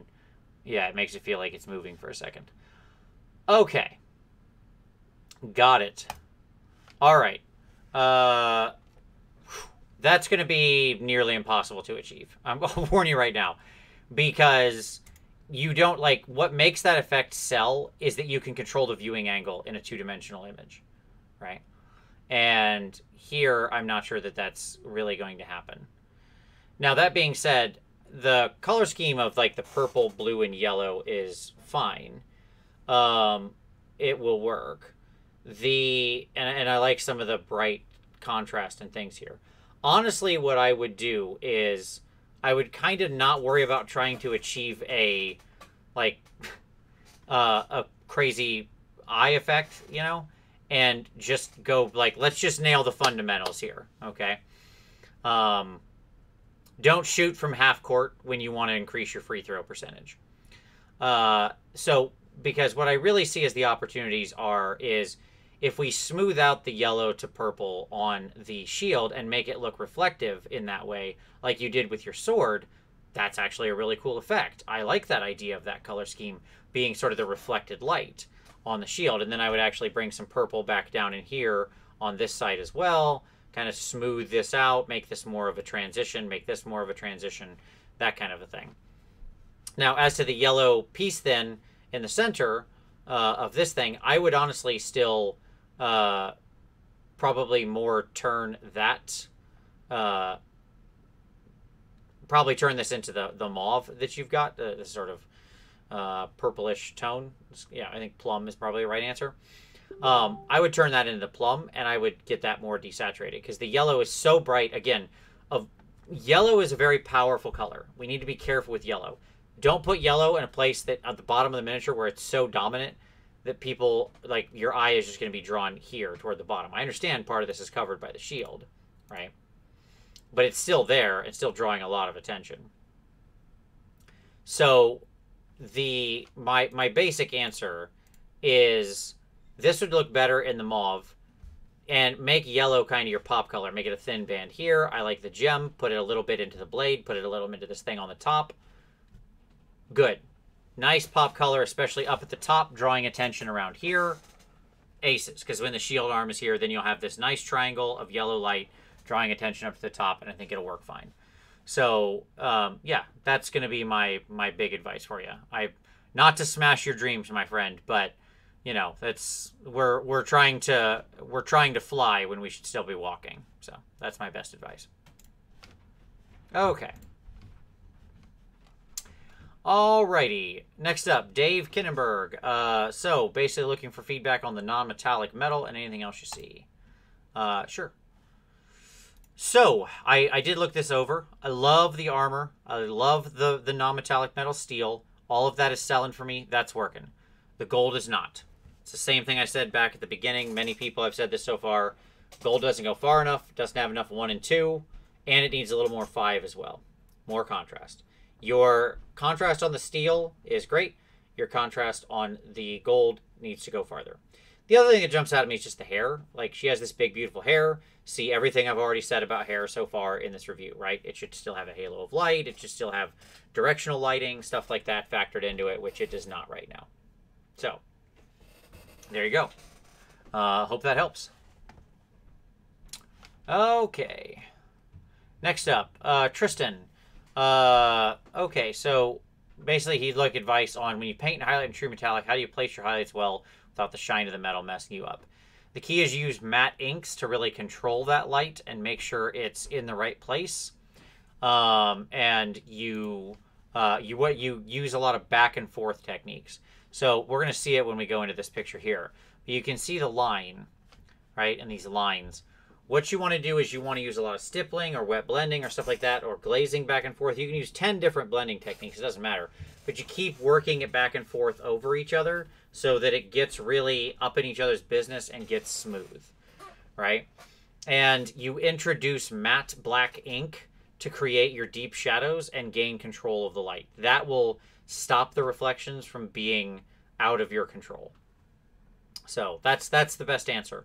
I've got a couple different videos on this, some recently, so I would go check those out, watch them again, and you'll see how I kind of tackle the various elements of it. Actually, if you go watch like the shading True Metallic Metal in a non-metallic style revisited, like maybe 165, I do it with gold, but it'll show you very much what I'm talking about in a wet blending way. Okay. Farron, Ogroid Myrmidon, just overall advice is appreciated mainly on the TMM. Sure. The answer is more variation in it. See the same videos I've mentioned already. So 73 for, and the one I just mentioned, like 165. That's going to be your answer there. Do avoid this kind of direct, overexposed lighting. Like, if I can see this shadow line, he's hit with too much light. Right? So you want to filter that light, point it slightly in a different direction. If you've got coffee filters in your house, just put a coffee filter over whatever this light is. That's all you need. Piece of paper. Paper towel. Like, you've got the tools. Just so that way the light gets softer. Now, as to the other feedback and things I noticed, the horns, again, look kind of samey. Again, we want to pick out those elements, make sure they're visually distinct. Same thing with the hands and the fingies. Those look a little bit kind of like they're just kind of fading into darkness. It's cool having a color scheme on the Ogroid that fades out. GW did it. I know Trevelyan did one. But he still worked highlights into the knuckles and stuff, right? It needs to come up and do a highlighted version of that alternative color. Same thing with the face. The face should be the center of attention. We don't have enough highlights and things in here drawing our eye in. So popping up the highlights on things like the top of the nose, the bridge of the eyebrows, the tops of the cheeks, that kind of stuff is where you want to go. Overall, I like the color scheme. I think the sort of pink to white scheme is really cool. And I think you executed on that really nicely. So I think that looks great. Okay, Jamie Foster. Working on the use of color nuances here to add them to the Fane, cogs, and the cloak. Feedback on whether the color variations are working. Sure. So let's take a look. Yes, I think they are. I like that in there. I can see the hints of purple. I think, honestly, where we have some opportunity is in stuff like the hair, working in some color like that. Maybe a little bit more into the skin, maybe a little bit more into the sword, that kind of stuff. The contrast on the cloak and the additional colors, I think, work well. So I think all that's successful. I like the little bit of purple and stuff in the cogs. The steel still feels a little bit flat, as does kind of the skin, and the hair feels like it could have a color worked into it as well. So that would be my best advice for you. But overall, this is super cool. Very neat fig. Neat execution. I like the extra colors in there. You're going the right direction. Okay. Nolan, feedback on tonal variation, blending skin face details. Sure. So the answer is, well, first off, we need to, go back and watch my how to paint eyes, because we need to make sure that it's dark around the eyes, like she's got that surprise look, because that isn't there. We want to make sure we're a lot farther on the tonal variation is the answer. The yellow is still very flat. The pink is still very flat. Take a picture of this in black and white, like you've seen some other people do. Like, take a picture in color, and then go to your phone and switch it to mono. So it's black and white. And you'll see that this whole thing looks gray. Okay. We definitely need to push that a lot farther. If you look at, again, go watch the attached video. Go look at some of the ones where I've talked about them having the right amount of contrast and tonal variation in the skin and in the cloth, and you'll see kind of what that looks like. So, but yes, the answer is we definitely need to be pushing that contrast up higher, especially on the pink, the yellow, the skin, that kind of stuff. Okay. Oh boy. Mache. Going to take a swing at it and say that's it. He's doing this piece based on Hero, which I know exactly the scene you're talking about. I love this scene. Even though Hero was like lesser Crouching Tiger, Hidden Dragons, and I would rank it behind that and House of Flying Daggers, but, that's okay. Whatever. Still an awesome scene. Questions are, is the composition visually interesting? Is this painting style interesting and appealing? Does this diorama succeed as inspired by? So let's take a look. I want to get to the big zoom out shot. There you go. Okay. Nope. That's the, we'll leave it on the video and just have that in the background. There you go. That's fine. Okay. So the number one thing here is the water is a little too still. So like these ripples have been kicked up, but I'd love to see slightly more ripples. Like water's never this still. Even on a still lake like this, in the movie, there would be like slight variations in the water, especially where she's kicked. If she's kicking a wave of the size, there'll be little ones kind of going out in front of it. I think that you also didn't need this much space. So diorama type of thing, you're always wanting to tell the most amount of story in the least amount of space. That is the goal. So this should be cut and this should be cut. We need about, like, shave 2 inches off of each end of that, okay? Now, you know, the other things still apply of basically things that I've said already, like tonal variation in the skin and the dress and stuff like that. I think that all works. Compositionally, I think it's great. I think the blue and the cold sort of wintry theme that she's in against the water very much sets an environmental tone, and that sells. So I think that that's fine. We just need to push the variation in all aspects and the contrast up to make the piece more visually compelling. So there you go. Hope that helps. Okay, great. Gurgly. Great. Yeah, sure, why not? Here's the breeder of the board game Nemesis. The opinion on the red OSL. It's coming from a light source on the front of the figure like an emergency spaceship. Yeah, sure. Okay, so here's the issue. It doesn't go far enough. Like, you have this second green thing here, I understand. But, like, let's look at him from the front. This is a light in front of him, right? And none of this or here is at all touched by that light. Now, I understand it's a weak light. This part here, like, why does this not have some of the light on it, right? Like, this, we can tell the whole story from this image, right? Because everything that I can see right now, if this photo is where the angle of the light is coming from, then everything here should have some infusion of this color into it.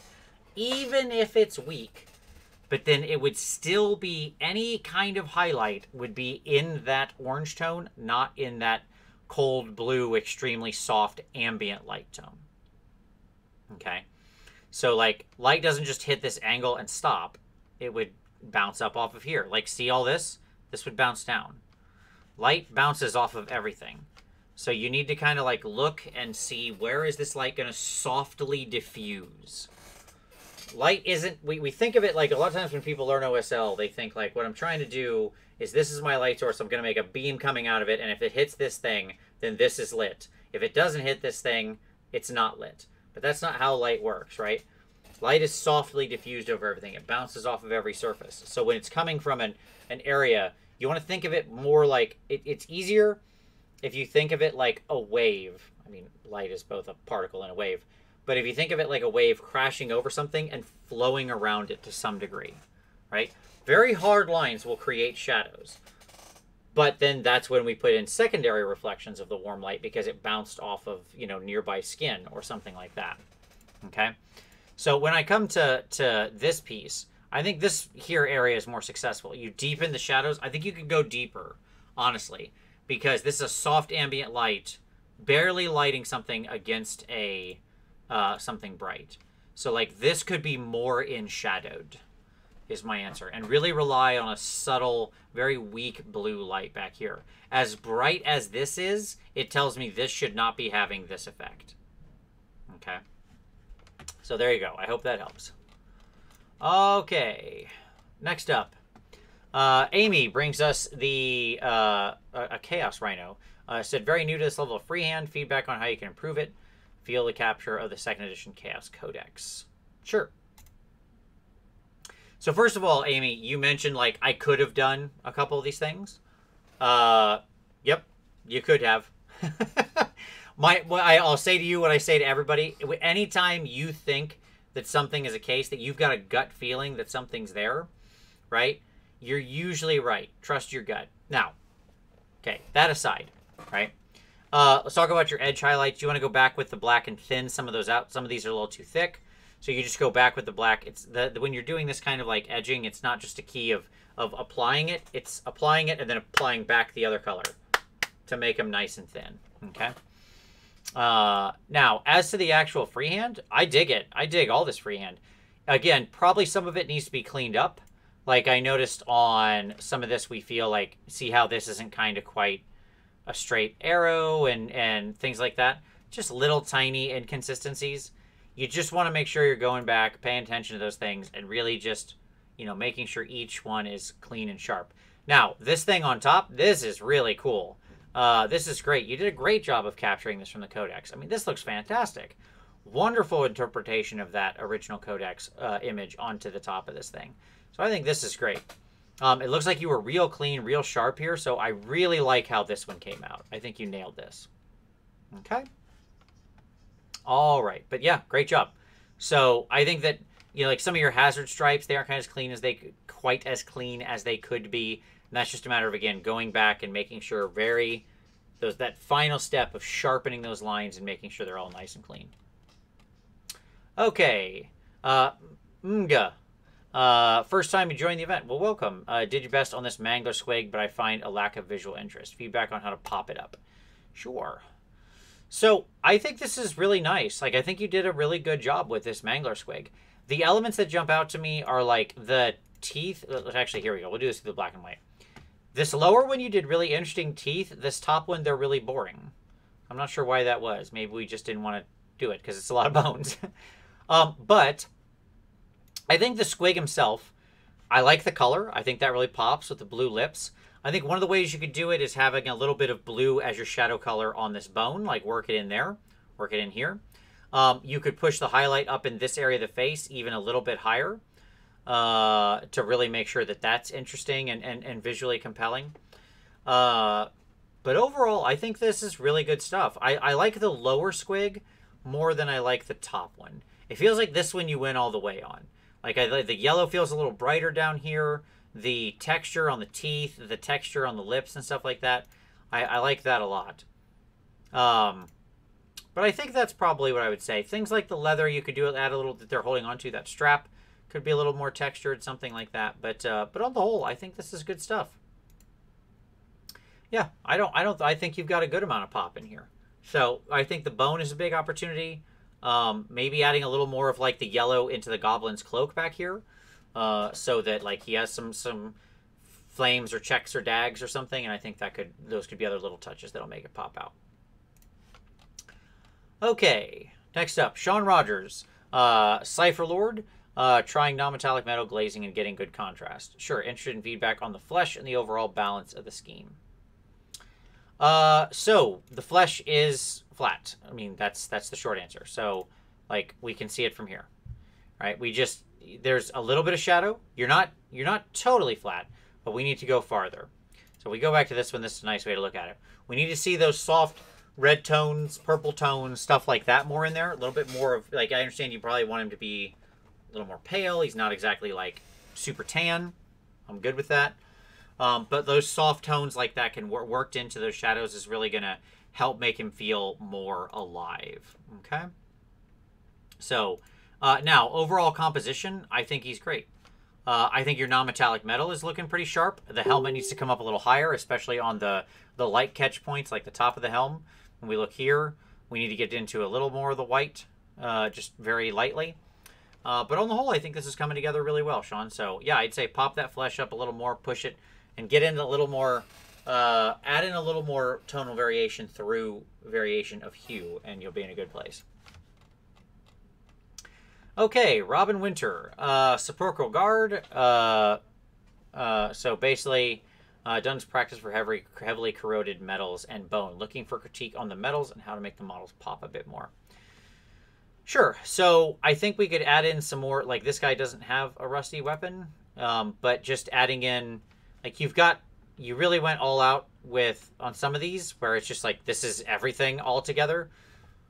You don't necessarily need like the copper corrosion color and the rust corrosion color. I know like Darren Latham did a video where he used both of them, but the key is if you're going to do that, they have to be very much in balance. So the dominant color should be the rust, and then you should be using the teal just in like the low shadows or something to just basically add as reflected light, visual interest in the shadows. These upper spears, it doesn't feel like they were done in the same way. Like this one doesn't feel like it has anything going on at all. So I would also say that with the rust, you want to work in a lot of different stuff. Again, check out the videos I mentioned earlier. The Iron Jaws video will be very helpful. Again, 103 to 105, or the earlier rusted weapons video, rusted corroded weapons. That's in somewhere in the first 100. I don't know. There's a playlist.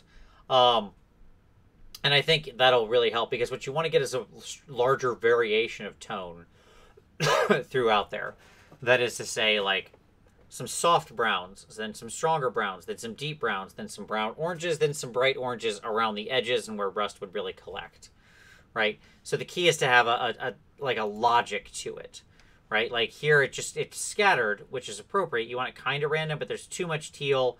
There's not enough rust in the pits where it would be, those are pits because they've rusted and fallen out. That's how pits get in metal. There was a flaw in the metal, water got in, it corroded, it turned to rust, it flaked off. That's where that pit comes from, right? So that would be the most corroded area, right? So there you go. Hope that helps. Cool stuff. Look forward to the future submissions. Okay, Robin decided to give his Tzeentch a bit of a rest. Playing with a Skaven, looking for feedback on the skin tone.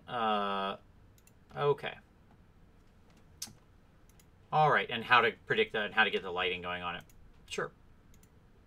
So this is a weird figure, and you know, for the most part, like I do hate this rat ogre so much. For the most part, I think it's okay. I don't think you're bad. Actually, that sounded way too harsh. Sorry. I think it's good. I think you could go farther. And where we're actually lacking is the highlights. Okay. So you asked where to place the highlights. I mean, it's a volumetric highlight, right? So your light is coming from some direction, let's say above. And that is going to mean that the brightest lights are here on top of this muscle, and here on top of this muscle, and here on top of this part of his head, and here's part of his ear, right? Like, it's hold it up to a bright light, and that'll give you a rough sketch of where the brightest lights should fall. I think you've got some good reds and tones like that. I think we honestly just need to push the highlights up. That's probably my best advice for you when it comes to the skin. Getting those actual higher highlights in there. So, I hope that helps. Okay, next up. Jonas? I don't know. We'll say Jonas. We'll say Jonas. Try to focus on texture in the cloth and making the plasma more interesting, but also appreciate general feedback if something else comes to mind. Sure. So we had looked at the main guys before. All right. Plasma is definitely brighter. It's good. Smooth it out a little more light blue, things like that. The robes look a lot more interesting and textured this time. So my next challenge for you is going to be on the metal. Your steel is still rather washed and flat, especially around the weapon. We want to be focusing more in on restoring some of those highlights. Adding some different tones to it would also help. Getting some colors in there. You could work some blue tones into that metal. It would help balance out the bright plasma reactor and things like that. So that's going to be my next challenge for you. But I think we definitely met it on like the plasma and the leather. So I think that's looking a lot better. So yeah, great implementation of that feedback. Okay. Thibaut. Sorry, Thibaut. Basically, he was supposed to be in attendance at his first Golden Demon, and this was going to be his unit. So, what could you improve and perhaps prepare them for further down the road? Yeah, it's a great question. So, I think these guys look good. I really like them. I think you did a really nice job with them. So the biggest thing I'm going to say for you is just smoothing and refinement. So like on his helmet, in some of these blends here on the copper is where I noticed it. Some in the silver here. I think, where we go from the purple to the blue. Some of those are a bit stark. The armor looks fantastic. I love the texture. I love the implementation of the corrosion. I think that looks really nice. Honestly, my biggest piece of feedback for you has to do with just smoothing out those blends, refining it, making sure this silver pops up all the way, maybe adding some other colors down in the shadows of the metal, maybe working a little bit of brown into the deep shadows, right? That kind of thing. This is old, worn, rusted stuff, so it shouldn't necessarily make sense that it has real bright to dark, just gray only. Like fear gray only weapons, they should have a color, and in general that'll be clean and cold equals blue, dirty and old equals yellow or brown or sepia or something like that. So work that kind of into the tones there. But overall, this is great stuff. I think you really nailed it on the armor. I think the color scheme itself is fantastic. I love the purple to the blue. I think that's freaking great. We just need to smooth those two together some. Okay, Mart, new painter's been enjoying the hobby. Love some general advice on the miniature. Sure. So he is rather small. My first advice is probably grab some bigger things to paint. It's really tough to learn on stuff this small, I'll be honest. Now, as to what to fix, first off, make sure you do, other than the metallics, make sure you're matting your stuff down. Reds are naturally glossy. I can see the gloss. You generally want to make sure things are matte. Pick up some AK Interactive Ultra Matte Varnish. That'll really help a lot into getting that done. 2, make sure your elements are well separated. So I'll give you an example here on the ear. We just kind of ran red to here and green to here, but there's no dark line in between. There would be a separation there. Make sure there's a nice dark line there. Those kind of things make paint jobs being matte and paint jobs being clean and well separated between light lines and dark lines is what makes paint jobs feel clean. Okay. The next big piece of advice for you I have is just on tonal variation. It's the same thing I've said many times in this review, where if anybody ever played a drinking game where they drank every time I said that, they would be dead. So please don't. But, you know, again, popping up, taking the skin, adding more tones. You want to run that full gamut. If you watch the attached video I've got, it'll help you out understanding exactly what I'm talking about there as far as light and shadow and how to get that extra contrast in the mini. Okay, Lee, first post in the PMP monthly review, felt brave this month. So converting over the Sisters of Battle. And so he says he knows he needs the blue and gold of the wings to have more tonal variation. Good. Excellent. Also didn't realize the wings were so distracting until I fully assembled it. What would you recommend to turn the Menomina Muppet Pink Purple into something less red and destroying? First of all, Menomina. Okay. Anybody out there who in your head went do do do do do, you're a good person. All right. So the answer here is thankfully very simple, Lee. By the way, I love the color scheme. These are great wings to put on top of my. I also use different wings for my Seraphim, so I'm down with that. But I didn't use these, but these are a great replacement. So the answer is thankfully pretty simple. You have a primary light up here going in a shadow and then a secondary reflection. Let's play around with that a little different. Let's move the darker part up here. Okay, so push your dark up. Leave your pink in a smaller area because this is the eye-catching part. Let's bring that darker purple up a little bit. And then let's take this and bring the lower part out to like the same blue as her armor. So fade from this dark purple into the sort of blue steel here. Not actually metal paint, but you know what I'm saying, this kind of color. Down into a white at the tips.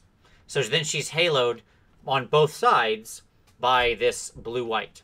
And then you have that bright tone just kind of in the middle. It'll make it much more in line because you shrink out the bright magenta. It'll make it much more in line with the magenta on the clothing that she's wearing, the actual like robe, and will help bring the whole thing in balance. But overall, I love the conversion. I think she's super cool, so great stuff. All right, Greg, Source Tester, generally happy with a few exceptions. Still figuring out glazing with miniature ghost tints over alcohol gold, going for a quicker scheme, but one that still pops on the table. Sure. So I think that if you're having trouble, ghost tints can be really tough to glaze with over there. So you might also want to look into some Daler Rowney FW inks. Those could really help. I think my biggest piece of advice for you is make sure we get a little more texture onto the edge of the scales. You can do that with like a quick, very soft, as I mentioned earlier, dry brush. Take a nice makeup brush, work almost all the paint off. Just give them a real nice light touch. Lots of strokes. Lots of strokes so that you want almost no paint on there and you're just going... Okay, there, we have our color. That's how long it should take you. Okay? Stuff like that, I think, would be really nice. But overall, I think if you're going for sort of a quick, fun scheme, tabletop standard, I think you're, yeah, this will work fine for you. So there you go. I hope that helps, and good stuff. Hope to see more. Okay, Adrian, looking for general feedback. trying to get toward a more competition level job. Sure. So I'm going to say the same thing I've said a couple times, which is we need to focus more on defining the individual elements, because a lot of this just kind of bleeds together. So like the lines and the shades that are separating everything is kind of messy in some points. You see how like see this line here, how it's kind of fat, and here, right? Here, here, here, right? We don't want this kind of messiness. That makes it overall seem more cluttered. We want to have nice, sharp, well-defined dark to light to dark. Same with things like around the eyes, around the hand, around the sword. Now, looking at the black and white, you can see that we've still got a lot of room to run on tonal variation on the blue. Like you're doing better. You can see here, right? So let's go here on the side. This looks a little better, right? Because I can see some here. But we've definitely got more deeper shadows we could put in here. We don't need to run all the way to non-metallic or something, but we can still push that contrast a little more. You have this plate here in the middle, like oppositely defined for some reason. I'm not sure why. If light's coming from one of these directions, it's going to come from one of these directions. You don't need to, like, you out-clevered yourself there. Either the light's coming from here or the light's coming from here. We don't, like, it's not, sometimes we do that on a sword, but that's because they're at completely different angles, right? And so one is hitting the reflecting light from the ground and one is catching the light from above. I think that the biggest distraction here is kind of the purple peachy tone that you've got. It doesn't feel like it's well defined, especially with some of this is the sculpt working against you, by the way. So like if you're going to use that, it needs to be very clearly boxed in to where, like in the eyes, for example, I would need a dark line around it. On the sword, I want like dark lines separating that pinky purple from whatever the sword is made of, right? So make sure those elements are all crafted to be individual and separate, and I think that'll really help make the paint job look more clean and sharp. Okay? All right. Christopher, first time submitting, welcome. So looking for some feedback on getting this guy. He's just looking to paint up, it says paint to a display standard. Okay, that's still very high, but all right. Still have them usable in games. Absolutely. What can you deliberate practice on? Sure. So I've got an easy answer for you. I looked these guys over earlier.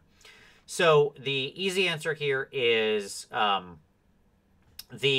texture on the shell, on their carapace, looks great.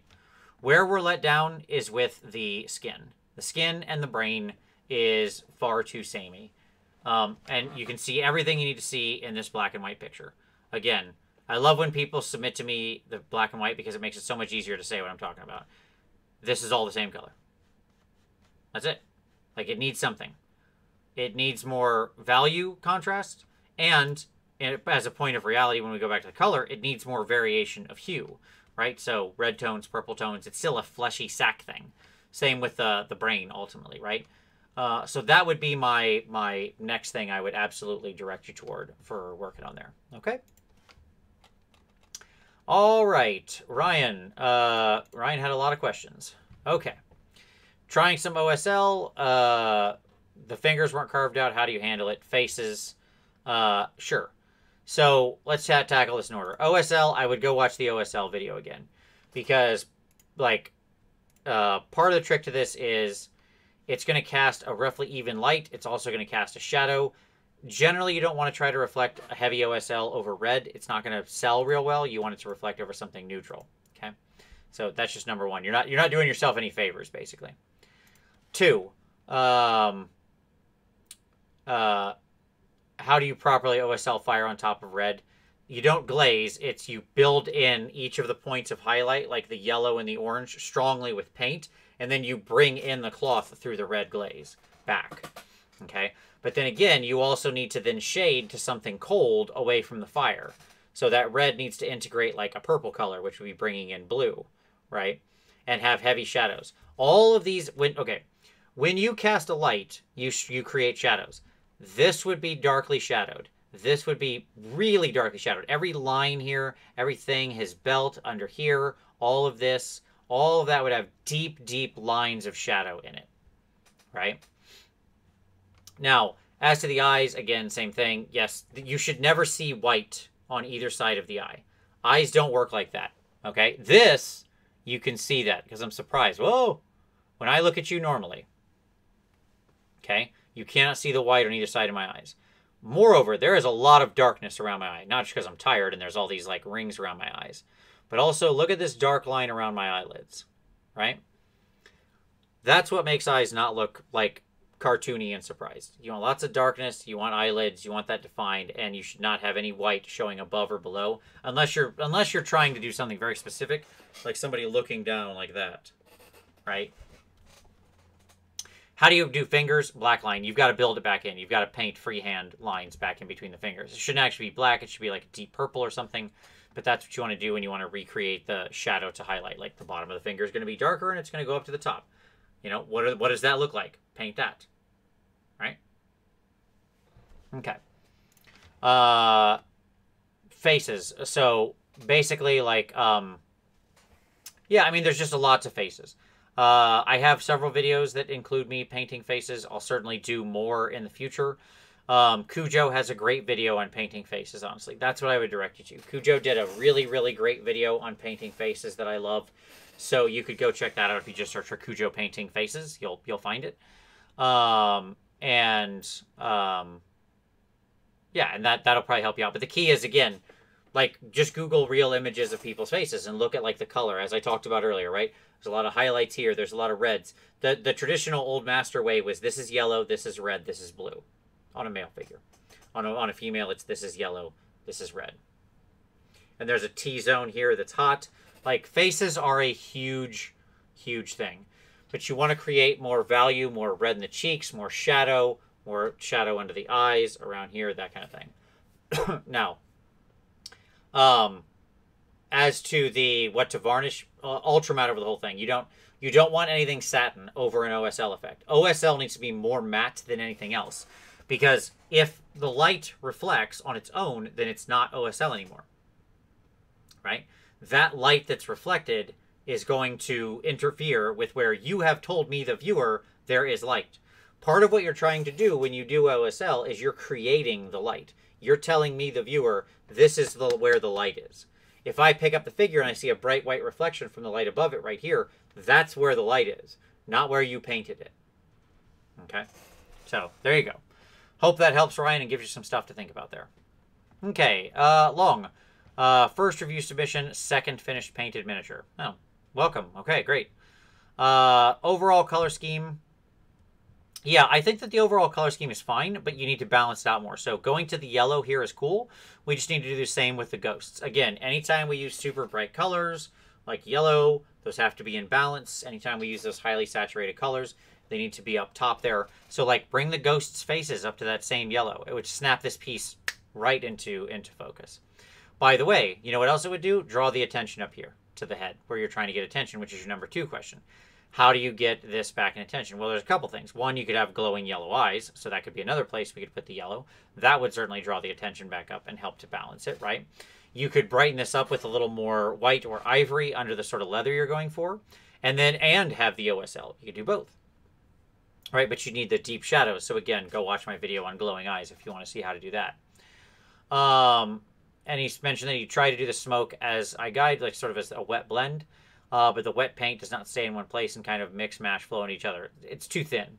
Then you need to work thicker to get that wet blending, then, is the answer. If the paint is moving that much, it's too thin. So there you go. And then how to make a clean paint job, the answer is, again, as I've talked about many times, a separation of lines. So if here's an easy example. Let's go into the photo itself. See how your brown comes down here? That's dirty. See how this doesn't have like as much of a dark separation between it as it could? That's what makes it look dirty, right? So each of these elements needs to have, like, where the ropes go in, this should be generally dark around it. The rope should have some light right here on it coming out. If each of the elements feels deliberate, also, by the way, as I mentioned, the other thing that makes a clean paint job is a matte paint job. Yeah, I can see a lot of like satin here where things are still glossy. That makes things look unpolished because light starts bouncing into shadows. Like, you hold it up and there's light in a shadow and it just looks weird. And your brain goes, something's wrong here. When you matte all that stuff out, that doesn't happen. Okay? So, the clean alternation of dark and light, you know, make sure your paint job is nice and sort of, you know, cleaned up for just paint mistakes like that. And then run this up to be dark, and then we have the edge of this cloth light. Everything's matted. boom, that's going to go a long way, and it's going to feel like a more clean paint job. So there we go, Long. I certainly hope that helps. With that, that brings us to the end of the month. So that was a long one. We'll see how we get on with the months to come. I don't know if I can keep doing 80 or 100 or whatever this ends up as in the future. So we'll see. I might need to have like some kind of way to alternate this, but for now, it's cool. I do enjoy doing this very much. It's also extremely exhausting. I mean, like physically tiring, not like in any negative way. Thank you so much to everybody who submitted. Beautiful work. Everybody who submitted is absolutely brave. It's a big deal to have your stuff get evaluated publicly and, talk about and and asking somebody to help you find flaws. That is a measure of bravery. So very well done. That is excellent way to take it. That is an excellent way to take a step on your hobby journey, and I certainly hope that I've helped you do so. You're all wonderful. You're all wonderful hobbyists. Thank you to everybody, whether it was your first or second mini or your 1,000th or 2,000th. I want you to really give yourself a pat on the back and raise your hand up. Go, Judd Nelson from the End of the Breakfast Club. You did it. Excellent work this month.